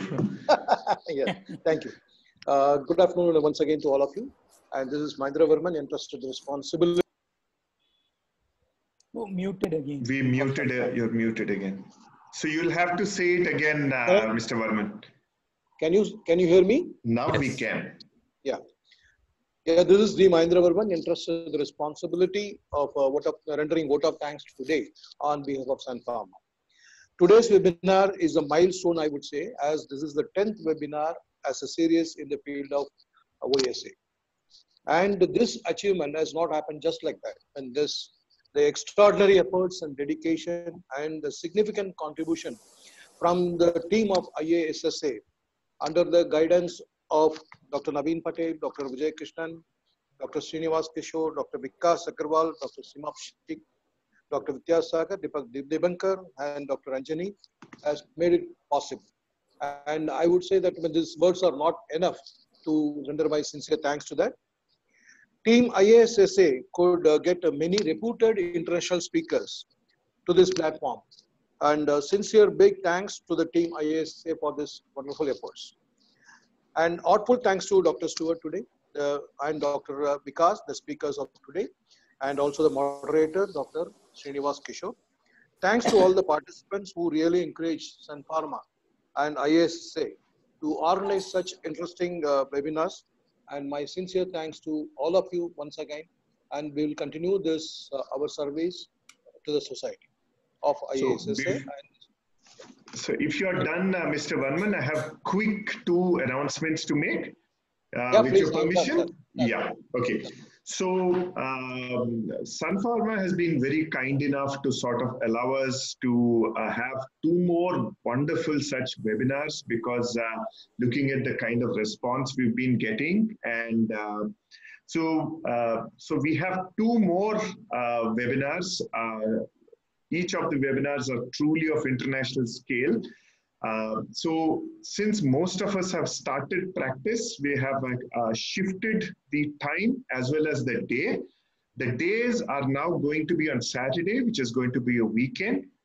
And the next 2 webinars are going to be on the dates of 23rd and 30th of May. And please note the time, it's going to be between 5 and 7 p.m. This is to respect the international speakers that are going to come in from America and Europe. Keeping their time in perspective, we have taken this decision. The next 2 talks are also going to be, webinars are also going to be of very high standards in terms of academic and technique value. Thank you, Sun Pharma, again for giving us these 2 extra webinars. And thank you, Dr. Naveen Patel, for making this happen and taking this initiative for bridging this between IASSA and Sun Pharma. Thank you very much. Thank you very much. I think it's a team effort of each one of us. Thank you. Thank you.